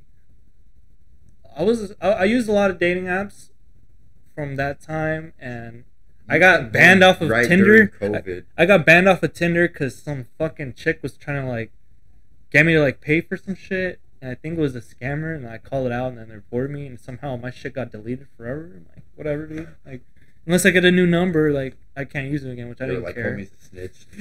For real, I'm like, whatever. So, and then I used Hinge and Bumble, and then actually, I didn't really end up meeting any women because I just talked to people as whatever, like, and like it was just pandemic, so I didn't really I had to try to go see somebody until I ended up. Takes a lot, especially during COVID. It's like, well, are you vaccinated? Yeah, dude, and you got a max on. I lived on Fort Irwin, where it was 30 miles to the fucking freeway from the base itself, and around that it's just a fucking road where dirt cops sit on, fucking just nothing, dirt road. You can haul ass on if no one's there, like it's that. So I'm like, I'd have to go out of my way to see somebody, but one day someone caught my eye and ended up talking to them. We were just about to talk about this next, man. Yeah. is marriage and relationships and finding connectivity with somebody.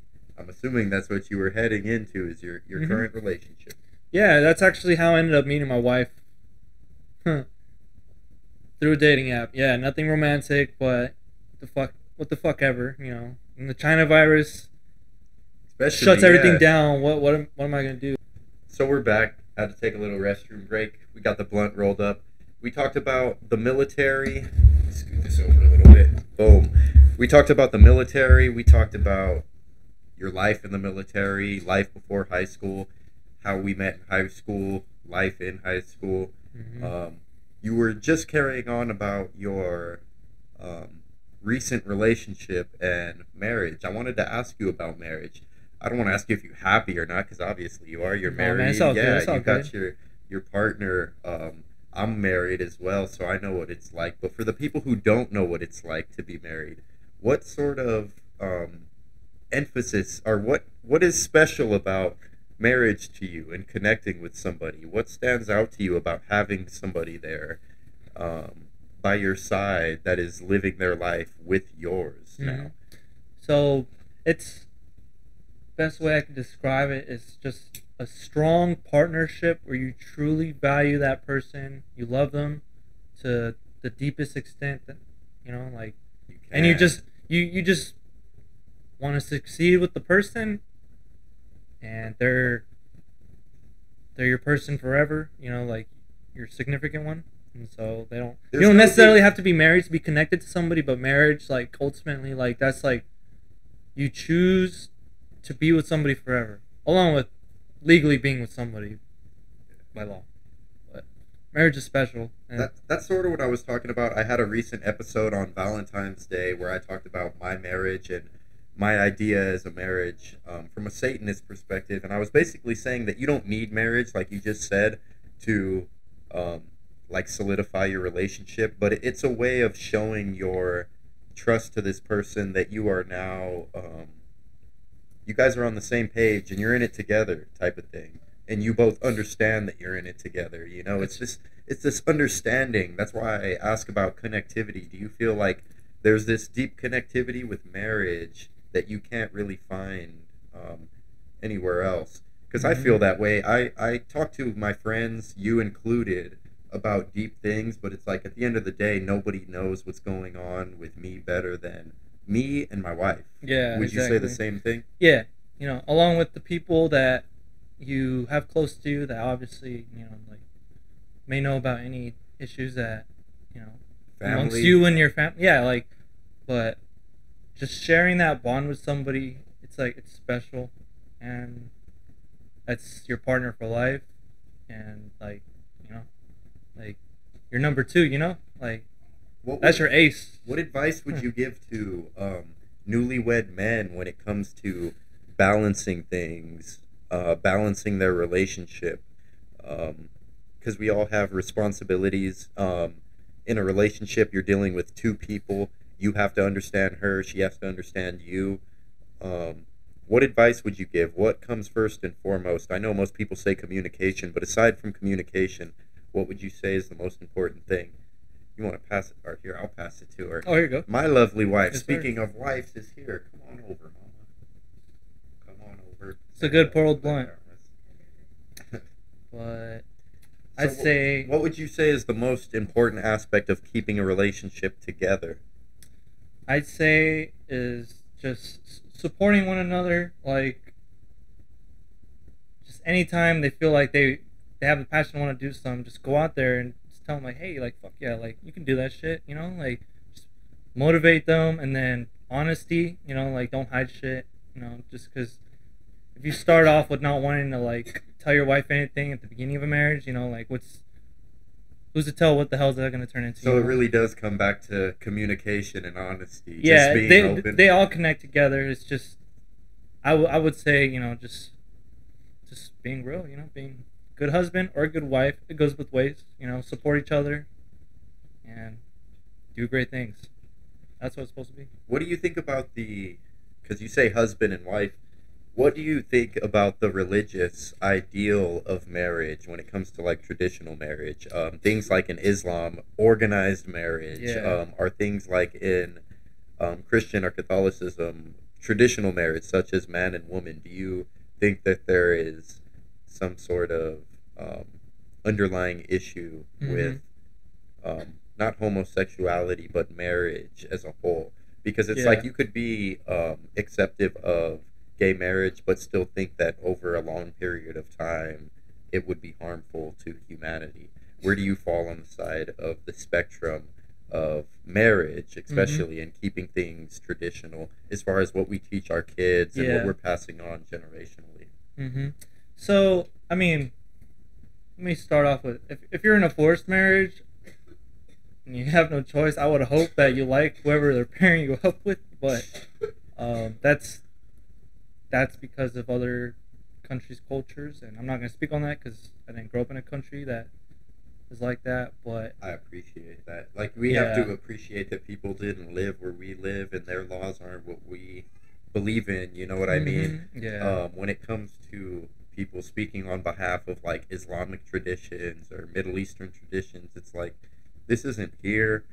They don't live by the same laws we live by, and we can't expect them to hold up the same values that we hold up. You know, we have to worry about what's going on in the U.S., you know, with our neighbors. Not everybody is saying I do. Some people are saying I have to.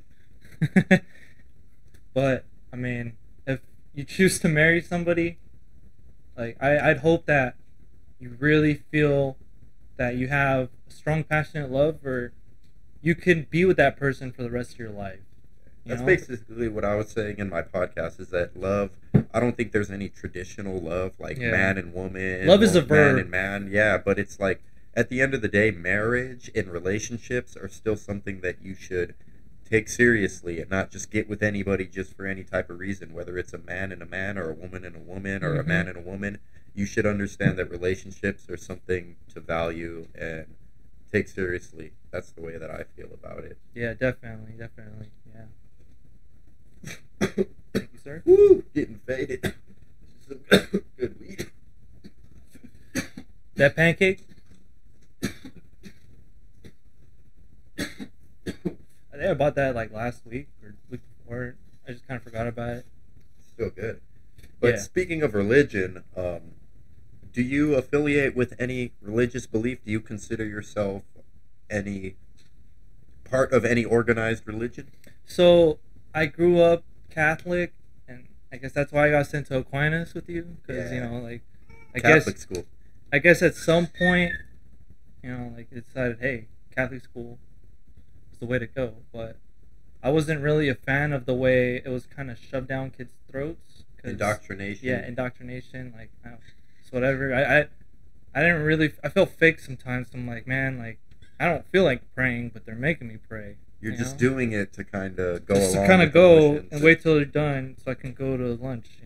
But I do believe in God. I do believe that if you're a good person, that you will be rewarded once you die. If you suck, you're probably going to hell. But I don't go to church. I don't try to strike my beliefs on people. I just, I respect other people's beliefs. I Those respect are your God. personal ideals. Yeah, and like if I see someone, if I pass by a cemetery where I know some of my loved ones are, or somewhere where someone I know may have died, I'll do a sign of the cross and just think about them, send them a quick prayer. I'm good. But what does the sign of the cross not devout. mean to you? Why the sign of the cross? So the sign of the cross comes from Catholicism, the Father, the Son, and the Holy Spirit. I do believe in that. I do believe that they all became one, and Jesus died for everybody, But as far as I'm not gonna try to fucking tell people shit I read from the Bible and fucking talk about it, or I'm gonna make people go to church. I don't even go to church. I don't have time for that. Press your beliefs on other people. But if someone does go to church, so and that's cool. You would say you identify as Catholic still till this day, or Christian, or how would you say you identify? I would just say just Christian. Non-denominational Christian type of thing. You don't go to any church, but you practice the Christian beliefs. Yeah, and I practice it once I feel it's warranted, and I respect it.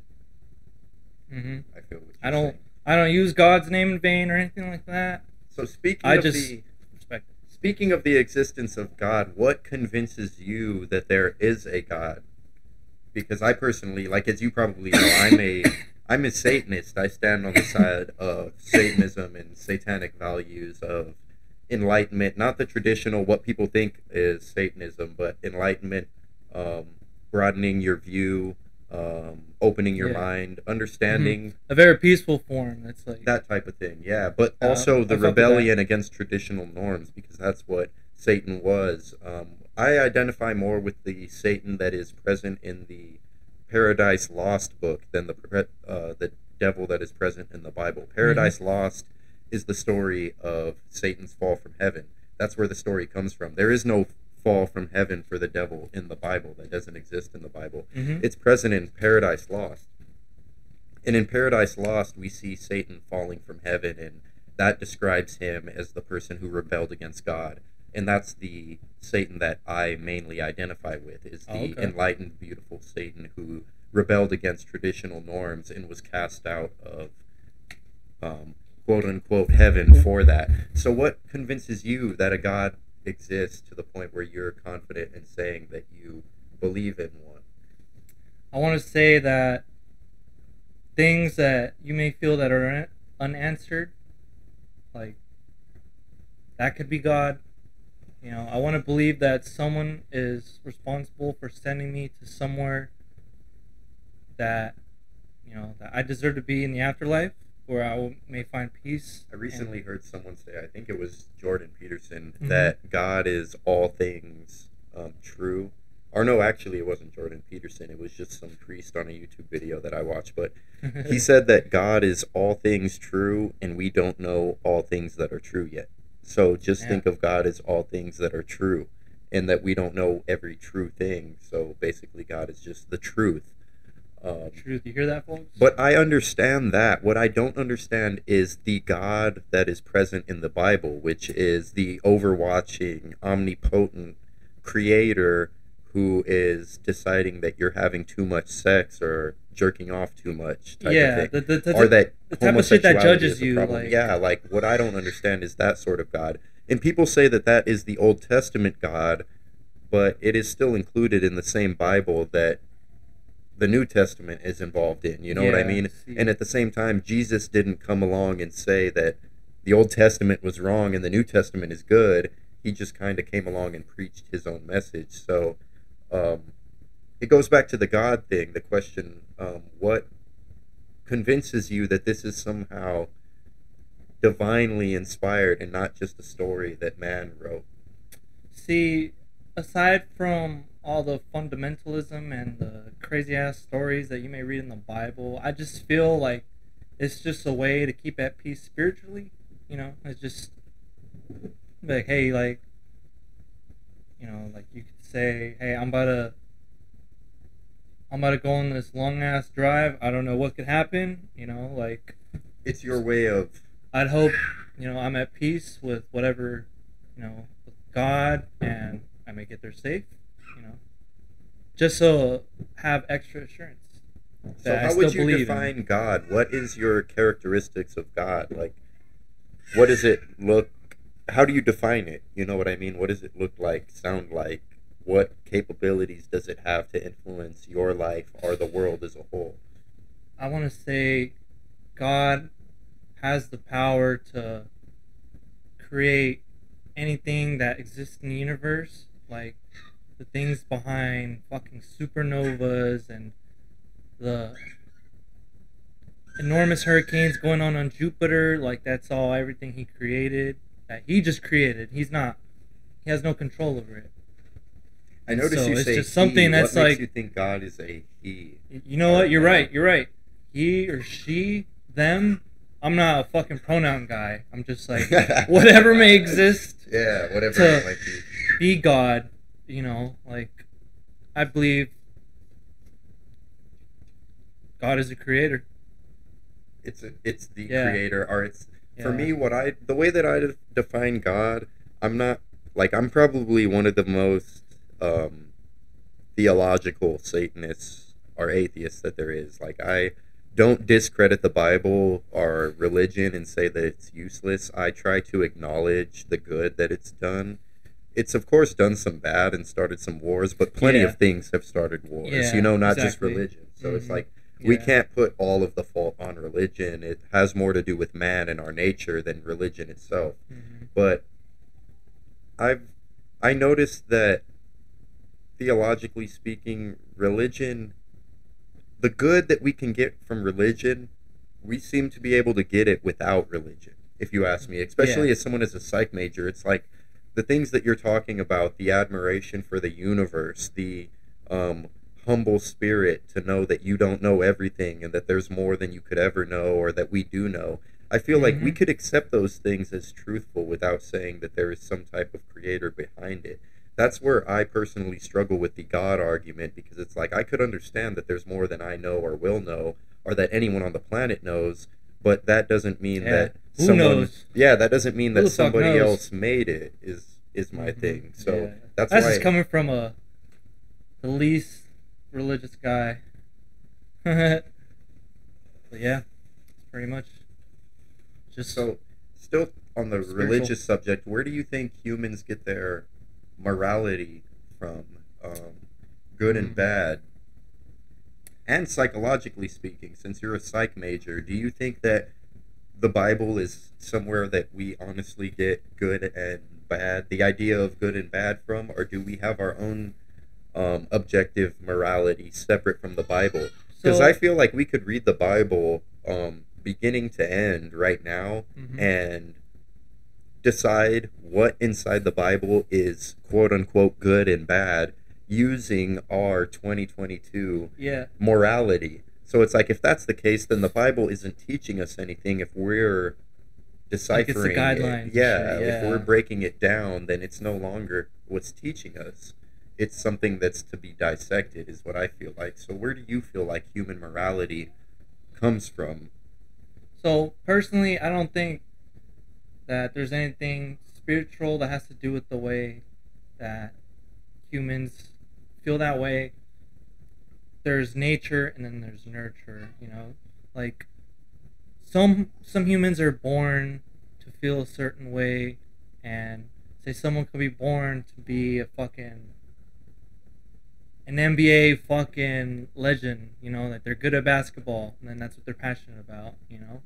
And they don't, like, that could be because someone in their life wanted them to be that way.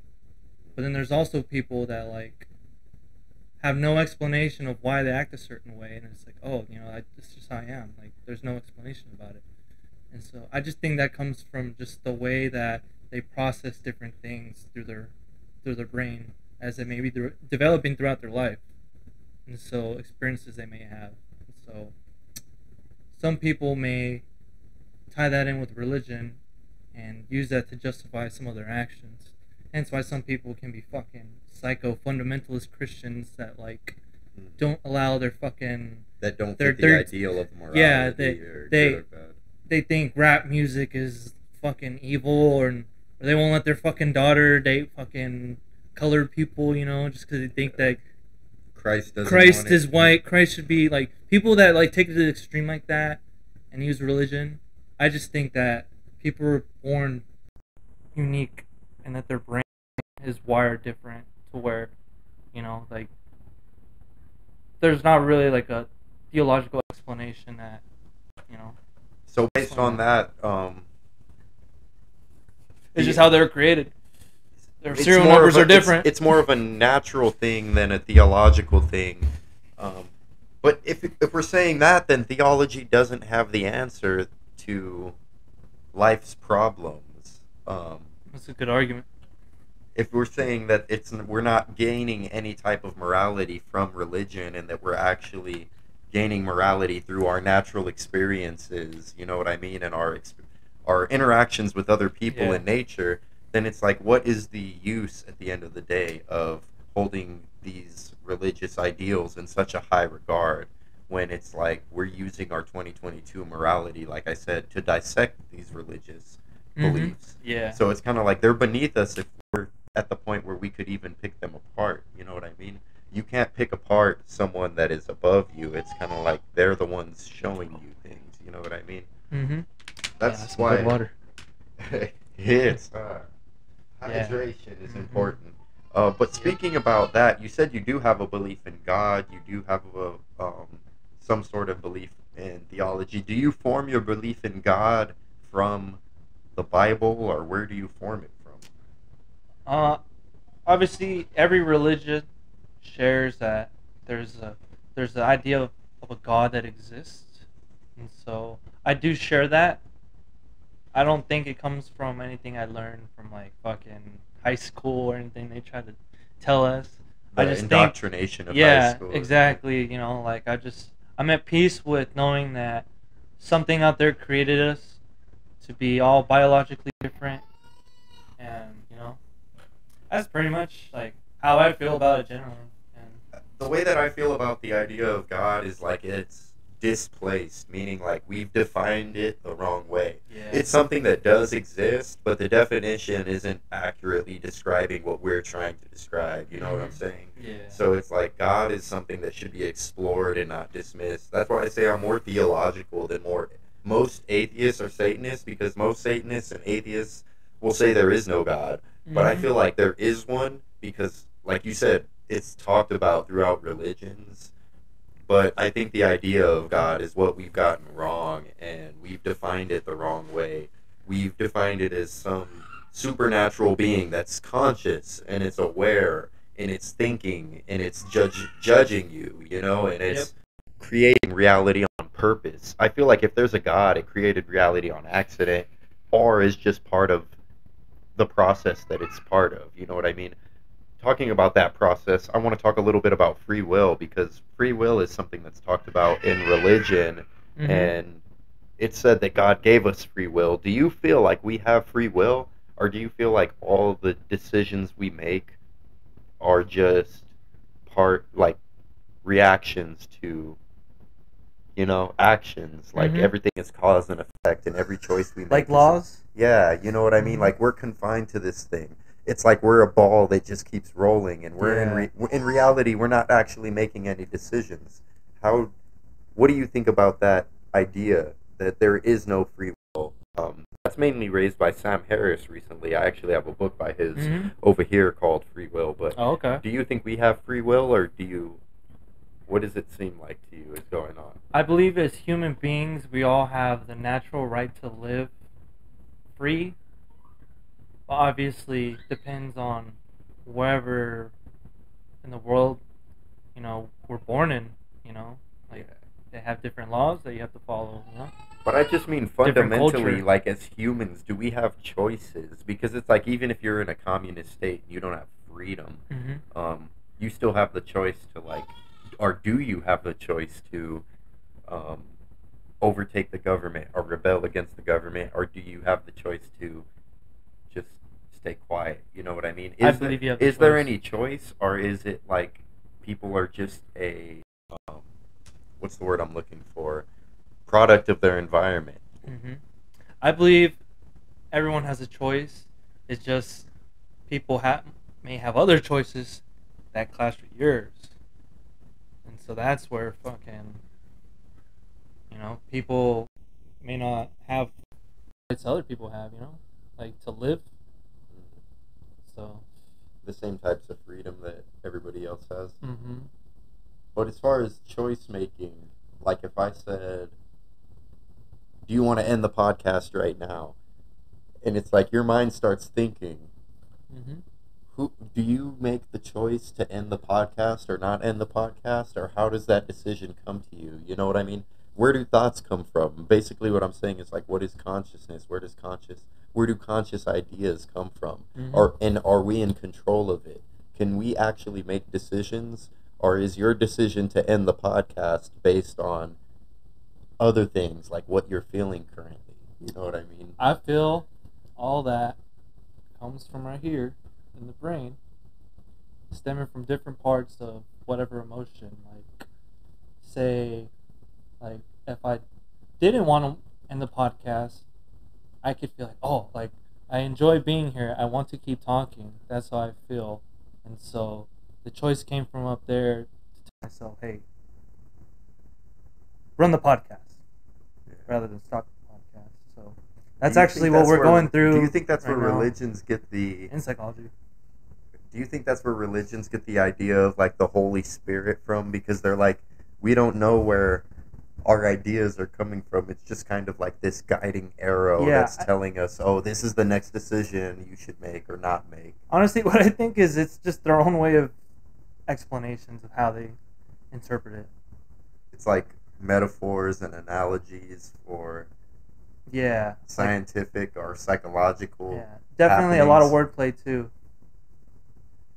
Definitely a lot of wordplay. When you read the Bible, it's a whole lot of stories, and it's like these stories are very analogous. Like I said, a lot of analogies or metaphors where you have to put these pieces together, or you have to understand language in a certain way to even dissect what you're reading or picking apart. You know what I mean? Bro, what if somebody legit like broke the Bible in parts and just started rapping about it? Just started, like, they put a beat behind the words and they just made it sound like it goes together. What do you think that would sound different than you reading it? I'm pretty sure they could, because it's all like Has poetry. Has it been done? Especially Psalms. There's a lot of religious songs, bro. There's a lot of religious songs. I don't know if anybody's like legit tried to read the Bible verbatim behind a fucking sick ass beat. You know? Verbatim? Yeah. That'd be a 6 The hour, track lists 8 are hour the chapters long. of the fucking Bible. I could imagine people trying to do that.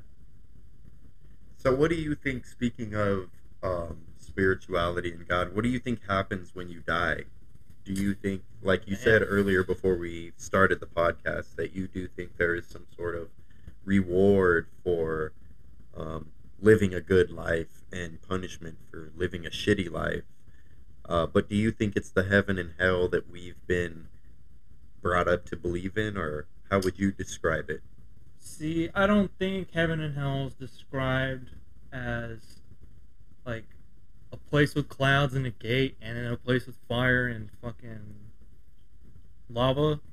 Like, I want to believe. See, that's one of life's greatest mysteries. You don't know unless you're dead. Yeah. You're gonna ask someone that's dead. You know, I mean, that's a different can of worms. But, yeah, like, fucking. There's no real sufficient answer we could give, bro. It's one of like, Based it's on the your beliefs inexplainable. currently, what do you think's going to happen to you? Is everything going to go dark, or are you I want going to. to? I want to believe that the lights just go out, and like you're reunited with the people that you've lost that have obviously died. That they've just been waiting for you, and they appear to be at the age that they want to be in, and you know, life part two. You know, that's what I want to believe. And hell could be one of like the worst things that you've ever experienced in your life, that you're just living over and over. Like, fuck. Like, you ever watched American Horror Story? Yeah, I've watched Yeah, some of it. like You that don't type think- of shit. Like you you're don't think fucking hell- dissecting the frog and like that shit. That's You don't horrible. think hell is like a metaphor for mind states, the way we talked about minds or metaphors and analogies, that hell isn't so much something that actually happens after you die, but it's something that is currently happening to you, that depending on the mind state you're in, you could be living in heaven or hell. Mm-hmm. Damn, that's actually interesting to think about. Because I don't know if you've read Dante's Divine Comedy. He's the one that Christians get their ideal of hell from. He's the one that described the circles of hell and the different sins. Is that a different book from Dante's Inferno? Or Yeah, is it's it... Dante's Inferno, Oh, but it's okay, called that's all. Dante's Divine Comedy. But it is Okay. Dante's Inferno. I know of that. I know how it describes the circles of hell. Yeah, That's interesting. I always thought that but it interpretation seems like was interesting. metaphorical for people. Like when I think of how he said the violent people were like in a pit, gnashing each other and biting each other. It just seems like a metaphor for people that you see in real life, like the people that are Where aggressive. they categorize and the shitheads that they're gonna send after. Yeah, it's a poetic way of describing people 'cause that he's seeing around in that book, him. they are being judged and they are being sent to where they belong. Like the gluttonous people, the envious people, the people who fucking cheat on their. It's like karma. Yeah. They're all doing it Karma. to themselves. Karma. You know? Yeah. Shout out. But Yeah. that's why my interpretation of hell is more like something that's happening now. And heaven is something that's interesting. happening now. It's not something that I feel like is going to happen after I die. It's like if you live your life according to the quote-unquote law, which is nature's law, and you fall within the, flow of nature, then you will live in quote-unquote heaven. But if you try and go against the laws of nature and you try to beat nature somehow, or think that you're going to, rule nature somehow, then you will live in quote-unquote hell. That's the way that I look at it. Mm-hmm. But speaking of spiritual experiences, I want to talk to you about some fun shit, which is psychedelics, man. What psychedelics have you tried? Have you had any spiritual experiences on psychedelics that changed and transformed your life? I've done acid, mushrooms. I think that's it. I don't Just want to acid. disclose exactly when I tried them, but What types of Yeah, experiences like, did it was- you have on that? it Did was- you it have was anything fun. that, like, most people describe transformative, life-changing, most important experience of my life type of thing? Did you experience anything like that? yeah, I did. I actually, like, off of tabs, I would, like, after a little bit after I started peaking, I would start kind of feeling myself, and then I kind of start thinking about shit, and I start, like, I would question my worth, and then I'd realize it, like, oh no, like, okay, like this is what I'm gonna do. Your And, like, place in reality? yeah. And, like you said, your I- worth. Yeah, like I try to map out my life. I want to, like, I get really ambitious whenever I fucking trip, Yeah. along with the other shit you see that's colorful and pretty. Speaking of the, like, understanding your life and just the spiritual experience, my first time on psychedelics, I recognized, like, my potential. I'm still going to talk about it, so I don't want to tell the full story yet. I'm going to do a video on it, but I just recognized... Stay tuned.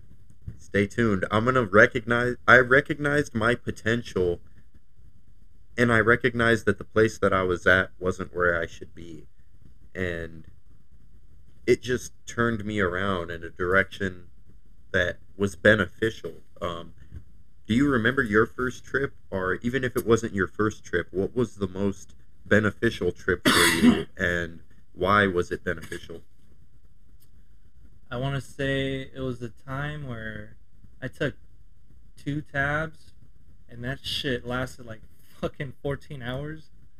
That was the longest I ever felt like I've tripped. I've never tripped like that again. Like, but it was me and my friends, and then one of them was like fucking having like a really like, he was like past speaking. He was like low key freaking out because he took 3. Because this homie, he fucking thought he was funny. He tried to one up me. Like, alright, whatever, dude. Take 3 and see how you feel. And then he was tripping, and then I started kicking, and then he was like freaking out, and I'm like trying to help this guy. And I'm like, dude, I'm tripping too I'm hard. vibing, Yeah. dude. I feel like You're everybody's tripping. best friend right now. And like, I like watching fucking rap videos. Like, I'll match the fucking song and the video to like the vibe. Like, dude, I don't know how many times like we'd be tripping, and then fucking somebody put Lamborghini High by ASAP. Yeah. And you're just watching it, and like it's just like whipping in Lambos, changing colors and shit. And you got Fur, you got Rocky. And it's like, that's a sick ass video. And then like Gorillas videos and shit. We're just be tripping, and then we'll like going outside too, just like seeing the trees, like fucking like the leaves, like feels like they're fucking like Alive, yeah, like man. they're You pulsing feel and shit. And you're like, whoa. So what would you say? Did you learn anything taking psychedelics about yourself? Or I did, yeah. I kind of. what was the biggest lesson?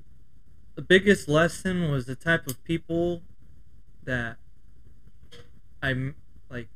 I really thought that really cared about me, and the type of people that were just using me. And I'm kind of like, one day I was really realizing, I'm like, damn, like some of these people are fucking like Leeches or fucking vultures? whack as fuck. Yeah, like straight up. And like I should also change a certain thing about myself. Like, you know, like I've grown up a lot, and then so like I matured, and so I kind of like told myself like, hey, you know, like fucking, you just gotta fucking get through life and just put the bullshit aside and just do your thing. And I was like, okay. Like I was literally, I felt like I was like kind of talking to myself, self-awareness and self-realization. And so every time I've tripped, I've never gotten retarded and like freaked out and like tried to call the cops on myself. Like I've always took it well. It got to the point where like it wouldn't really hit me, and like I'd have a high tolerance, and I'd want to trip. I feel like if you have good trips like weeks. that, you're self-aware. Yeah, me and my wife have had some trip binges where we trip. So you said that you tried acid and mushrooms. Which of those was your favorite, bro? Acid was cool because it was just quick. Felt like it hit you quick. I just didn't like it because it lasts long, but dude, that shit would steal sleep from you. Like, fuck, dude, I didn't like that. You couldn't go to bed. I couldn't go to bed. I had to like eat like melatonin gummies. Yeah. But it was fun, and then it was a phase I was going through. I haven't done any of that in a while. Mushrooms, I've tried mushrooms. It's just mushrooms, like eating them is gross, and like I don't know, with them, like mushrooms, like bro, they make me fucking like fart. Not to sound gross, but dude, they do something to my stomach. I feel you. They do. It's that reaction in your stomach of the mushrooms breaking down. Yeah, it's weird. So you would say that I've done it a few times. It's acid's cool. better than mushrooms from your perspective. Yeah, and I've done it like responsible. Like I don't go out and drive and do any of that shit. Like I don't want to ever be in that position where I'm like fucking freaking out and I'm in a weird spot. So I'm just like, whatever, you know, like I'm just chilling. And so I've always thought it was cool. I've always supported it. I think like tripping is like a type of therapy that people can do, you know, because I've never done like ayahuasca or like tripped with a bunch of fucking like indigenous people or nothing like that. Like a lot of people can afford to take those trips, like in a forest, like Ari Shafir. Yeah, like he has a whole story about him going to fucking Peru, drinking ayahuasca, and like having a spiritual journey. Like that shit's wild to me, dude. But like, you know, that I wouldn't be opposed to that, but I believe that's like a type of therapy because I've listened to. Let me tap this. Yeah, man, smack that. But speaking of the spirituality and stuff, I want you to ponder on this thought a little bit. Do you feel like religious belief is any type of delusion? Do you feel like believing in religion is delusional? Because my personal belief is that holding religious beliefs, believing in things unseen, unproven, is the definition of delusion. But you, as a psych major, you do have beliefs in a God, some type of God or creator, with no proof of it. So what do you feel like justifies that to the point of it not being a delusional thought? Mm-hmm. Let's see. I want to hope it's not delusion. Homie's like, I hope I'm not crazy. I hope I'm not crazy, but you know, that's a good question. You know, who really knows?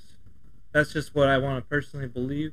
And like I said, I've never really been a religious guy, so I don't really ponder too much in it. But it's a good question. Who knows? You know?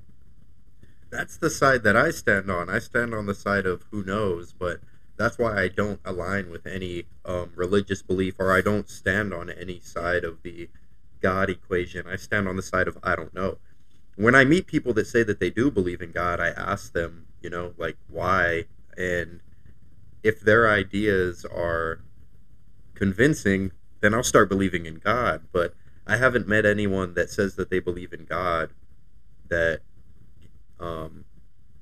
can give reasons for why they believe in God. It's just kind of like that's what they believe in. And I respect all beliefs, but I feel like us as a country, we need to not even as a country, but just as humanity, we need to form some kind of common truth for what is real and what is not real, what is metaphorically true and what is literally true. Yeah. You know? And that's my quarrel with religion and religious belief, is I feel like it kind of dilutes people's ideas of what literal and metaphorical truths are, and people start thinking that metaphorical truths are literal truths, and they get the wrong interpretation of it. Yeah, and I think that that's a problem, because, like I said, I think God is a metaphorical truth, if anything, but then that comes down to a deeper question of what is real, and, you know, can we ever define what is real? You know, because if you try to tell people God isn't real, it's like, well, what is real?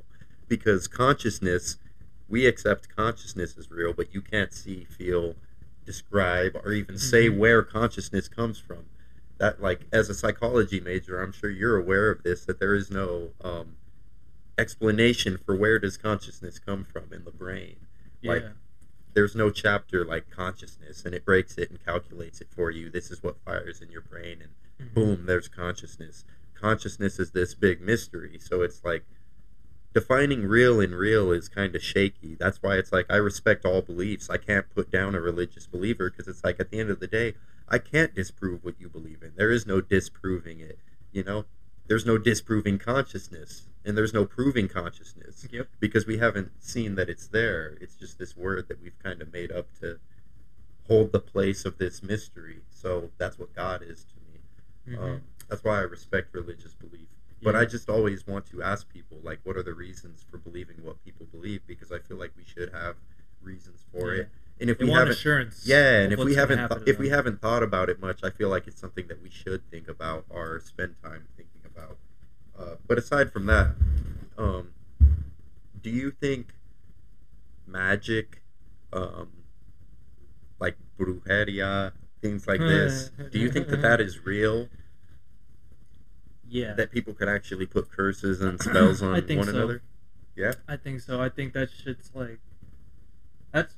To me, that's unexplainable. What the fuck power creates that for that to exist? You know, I don't have an answer for that. Have you ever experienced any magic or brujeria?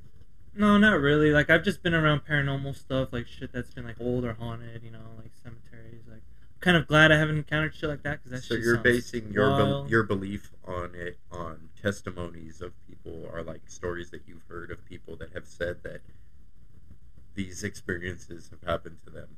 I really looked into it, and I really like. I used to be all curious into like the fucking like occult mysteries and shit like that. Yeah. But I don't know, like I can't really be solid. That's what I think. I feel like happens. You know, like voodoo curses. You know, like the fucking diamond that people kept getting and they kept fucking dying. How do you explain that, bro? That diamond was fucking cursed from Egypt. Well, looking at it right from there, I think. a psychological perspective, you don't think that it's just that the human mind is very suggestive?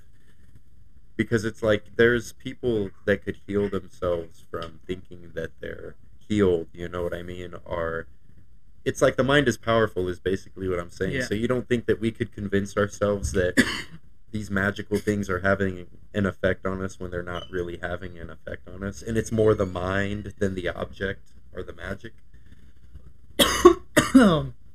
Excuse me. See, I like to think that if you're in control of whatever's happening to you and your mind's playing a trick on you, that could be a case. Like you might freak out, like, oh, you know, like something weird is happening, you know, like how a stoner feels when they first start smoking weed. Like, oh, shit. You know, like who's out there? Or like, I just think that that's like, it could be a psychological feeling that attaches to something that said you're out of control if it is real, you know, like. But what like is magic. real again? It goes back to like what is real? Like real, what if bro? it's just a subconscious? It's just like what if you're producing this image or this feeling subconsciously? It's just stories, testimonies, you know, like secondhand experiences, firsthand, whatever, you know, like that shit creeps me out, you know, like that's why I believe in that type of shit, like different mythical creatures that roam the earth to this day, like the evidence shown, like I think that shit's not, they're not fucking around with that, but you know, that's just how I believe. If someone doesn't think that, then you know, that's what they do. I respect it, but whatever. Do you think that because I've practiced with magic, I've practiced with like black magic, I've been like a practitioner in just different rituals. I have a grimoire of myself which is like a magic book in which I've written down like magic symbols and magic rituals of my own. I look at it as a open label placebo, which is like I'm placebo affecting myself. It's a pill, which like a metaphorical pill, the ritual, and it's not actually magical, but I'm telling myself that it's going to do something for me, transform something about myself, so then it transforms something about myself or my environment. Or it's like you're convincing your subconscious, that way your conscious mind starts to do the work. You know what I mean? What do you think about that idea? Because I still currently practice magic in that way, but I don't believe that there's any sort of like spirits influencing my magical practice. That's why I ask people who do believe in it why they believe in it, because me as a practicer don't believe in the supernatural. I believe it's psychological. Mm-hmm. Damn. That's interesting. So you think that some people do it because they feel like they're just gonna believe it? It's an open label placebo. Like you're open label meaning like you know it's a placebo, but it's still going to have the effect. Going with it? It's going, yeah, you're going with it. It's going to have the effect that it's going to have on you because you're accepting the effects that you've already pre-suggested upon yourself. You know what I mean? And that's why magic, in my opinion, only works on suggestible or desperate people, because they're always like looking for an answer. So it's like if you tell them something happened, they're gonna be like something happened. You know what I mean? That's the way that like I look. Chris at it. Angel shit. Yeah, like if I start doing some magic right now and I pull out a fucking Ouija board and light some black candles, homie's gonna be like, you know what I mean? Like already you said, oh fuck. So it's like if I start doing some shit, you're gonna think it's real. Even if I'm Mexican, just so naturally we believe that shit's creepy as fuck. Yeah. But that's what I mean. Do you think it's more hypnotism and suggestion coming from a psychological perspective than it is actual magic? Or you've never looked at it that way? I've never really looked at it that way. I just thought it was just something that wasn't to be fucked with. Huh? Yeah, it's just like they're definitely like, you know, like meddling with the spiritual world that, you know, that they should just leave alone, you know? I don't think it's spiritual. I really don't. And that's because, like I said, I'm practicing in it and I play with it. I think it's more psychological. I think it's more manipulation. And I think the people that do tell you that it's real are trying to manipulate you into thinking they're cool. Because it's like everyone wants to be special, you know what I mean? Yeah. So they're like, of course they're going to tell you, I'm connected to the spirits, if you already are scared of them because they look like some black magic person. But it's like, in reality, people, I could accept that I'm a human and I've lied before to try and make myself look good and been like, oh, I did some shit that never really happened. I went skiing in the fucking Appalachians. You know what I mean? Like, you tell some stories or something that did happen, you'll add some extras on top of it to make it sound super extra, you know? So it's like, if I could accept that I do that, I could for sure accept that other people are doing it. You know what I mean? And that's what makes it hard for me to accept any of these ghost stories. It makes it hard for me to accept any of these supernatural demon possession stories, because it's like, people say a lot of shit. Yeah. I say a lot of shit. I haven't seen any shit like that in person. So that's what I mean. That's why I asked you, like, have you seen or experienced anything yourself? Because it's like, at the end of the day, if we're only accepting it on testimony, we have to look, who are these people that are telling us this? What kind of background do they have for telling the truth? How much do I know them? How educated are they? Because dumb people say dumb shit. You know what I mean? Like, super dumb shit. You got to really look at the evidence of what you're looking at. And I feel like a lot of this magical stuff, like I said, is more psychological than it is spiritual or magical. I think it's people playing tricks on themselves and playing tricks on others in order to gain hierarchical position over other people and be like, I'm more in tune with the spirit world than you are, you know? Yeah. That's why I'm a non-theistic Satanist. I've said before on the channel, if you haven't seen the videos, watch the videos. What are you doing? I talk about it. I say that I don't believe in actual Satan. I use the symbol of Satan. I don't believe in the supernatural. I believe in science, and I believe that science and psychology should hold weight, because these are the things that matter and explain ourselves to ourselves, you know? Like I said before, earlier in the podcast, the Bible doesn't explain human psychology to humans. Psychology does. So it's like, what are we even reading the Bible for besides a story? You know? It's the same thing as reading, like, the Odyssey by Homer. It's like, it'll talk to you about God, and it'll talk to you about this person's struggle with God. But is it real? No. Like, Homer wasn't real. I don't believe Jesus was real. I don't believe there's any historical evidence that a Jesus actually ever walked this earth. There might have been like, when you talk about it with people, it comes down to a Jeshua or a Yeshua, which translates to, like, Joshua, which translates to Jesus. But it's like, at the end of the day, there was no man who was resurrected. There's no history written about a man who was resurrected or did miracles. And that enough for me is enough to say that this is all just a story that's meant to pass on traditions. That was only written in the Bible, too? Yeah. But I respect people's beliefs. I just feel like we should be, as a whole, humanity, focused on what's real, what's scientifically proven. Not that science is perfect, but science is the closest thing that we have to facts. You know what I mean?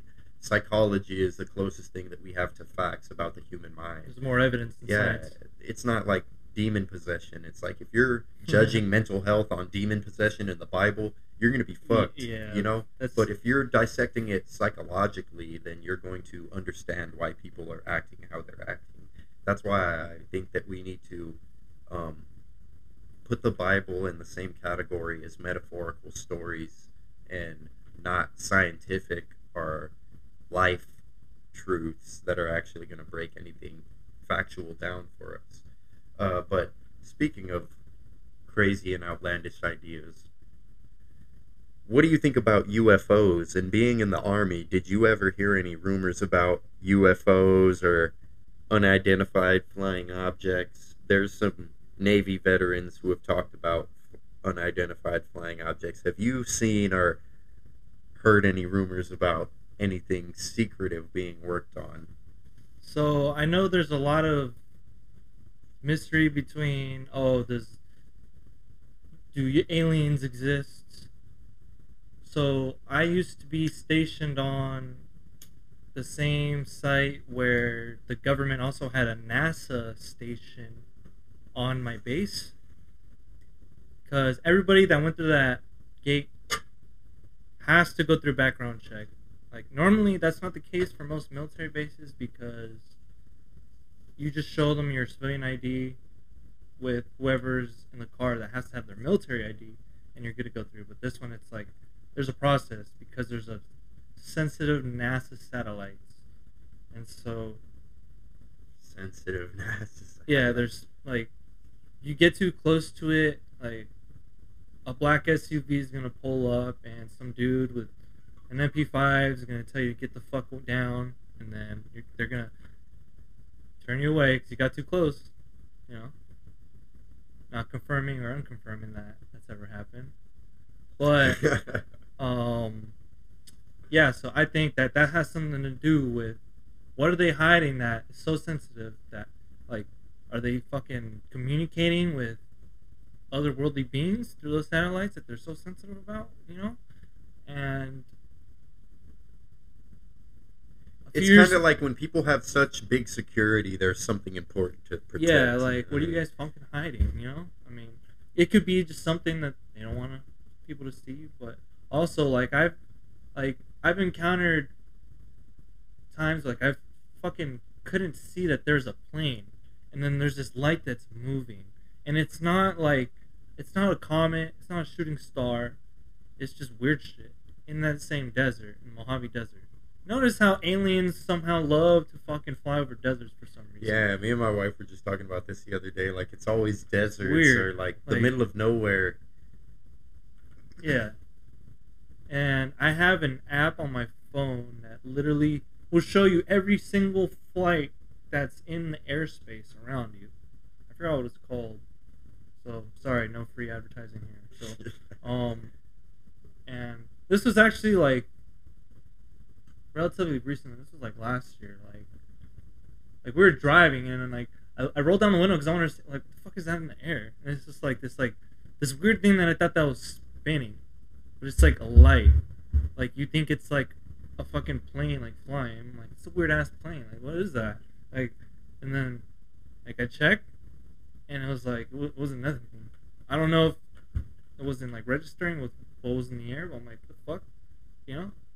That was the most recent experience. Like, I look into other people's, like, first-hand experiences, and I determine, like, if it sounds like they're telling the truth or if they're lying. Depending on what you've seen yourself. Yeah, and I'm like, has anybody seen anything like that? You know, and weird shit flies in the air at night that fucking flies away. So, do you believe?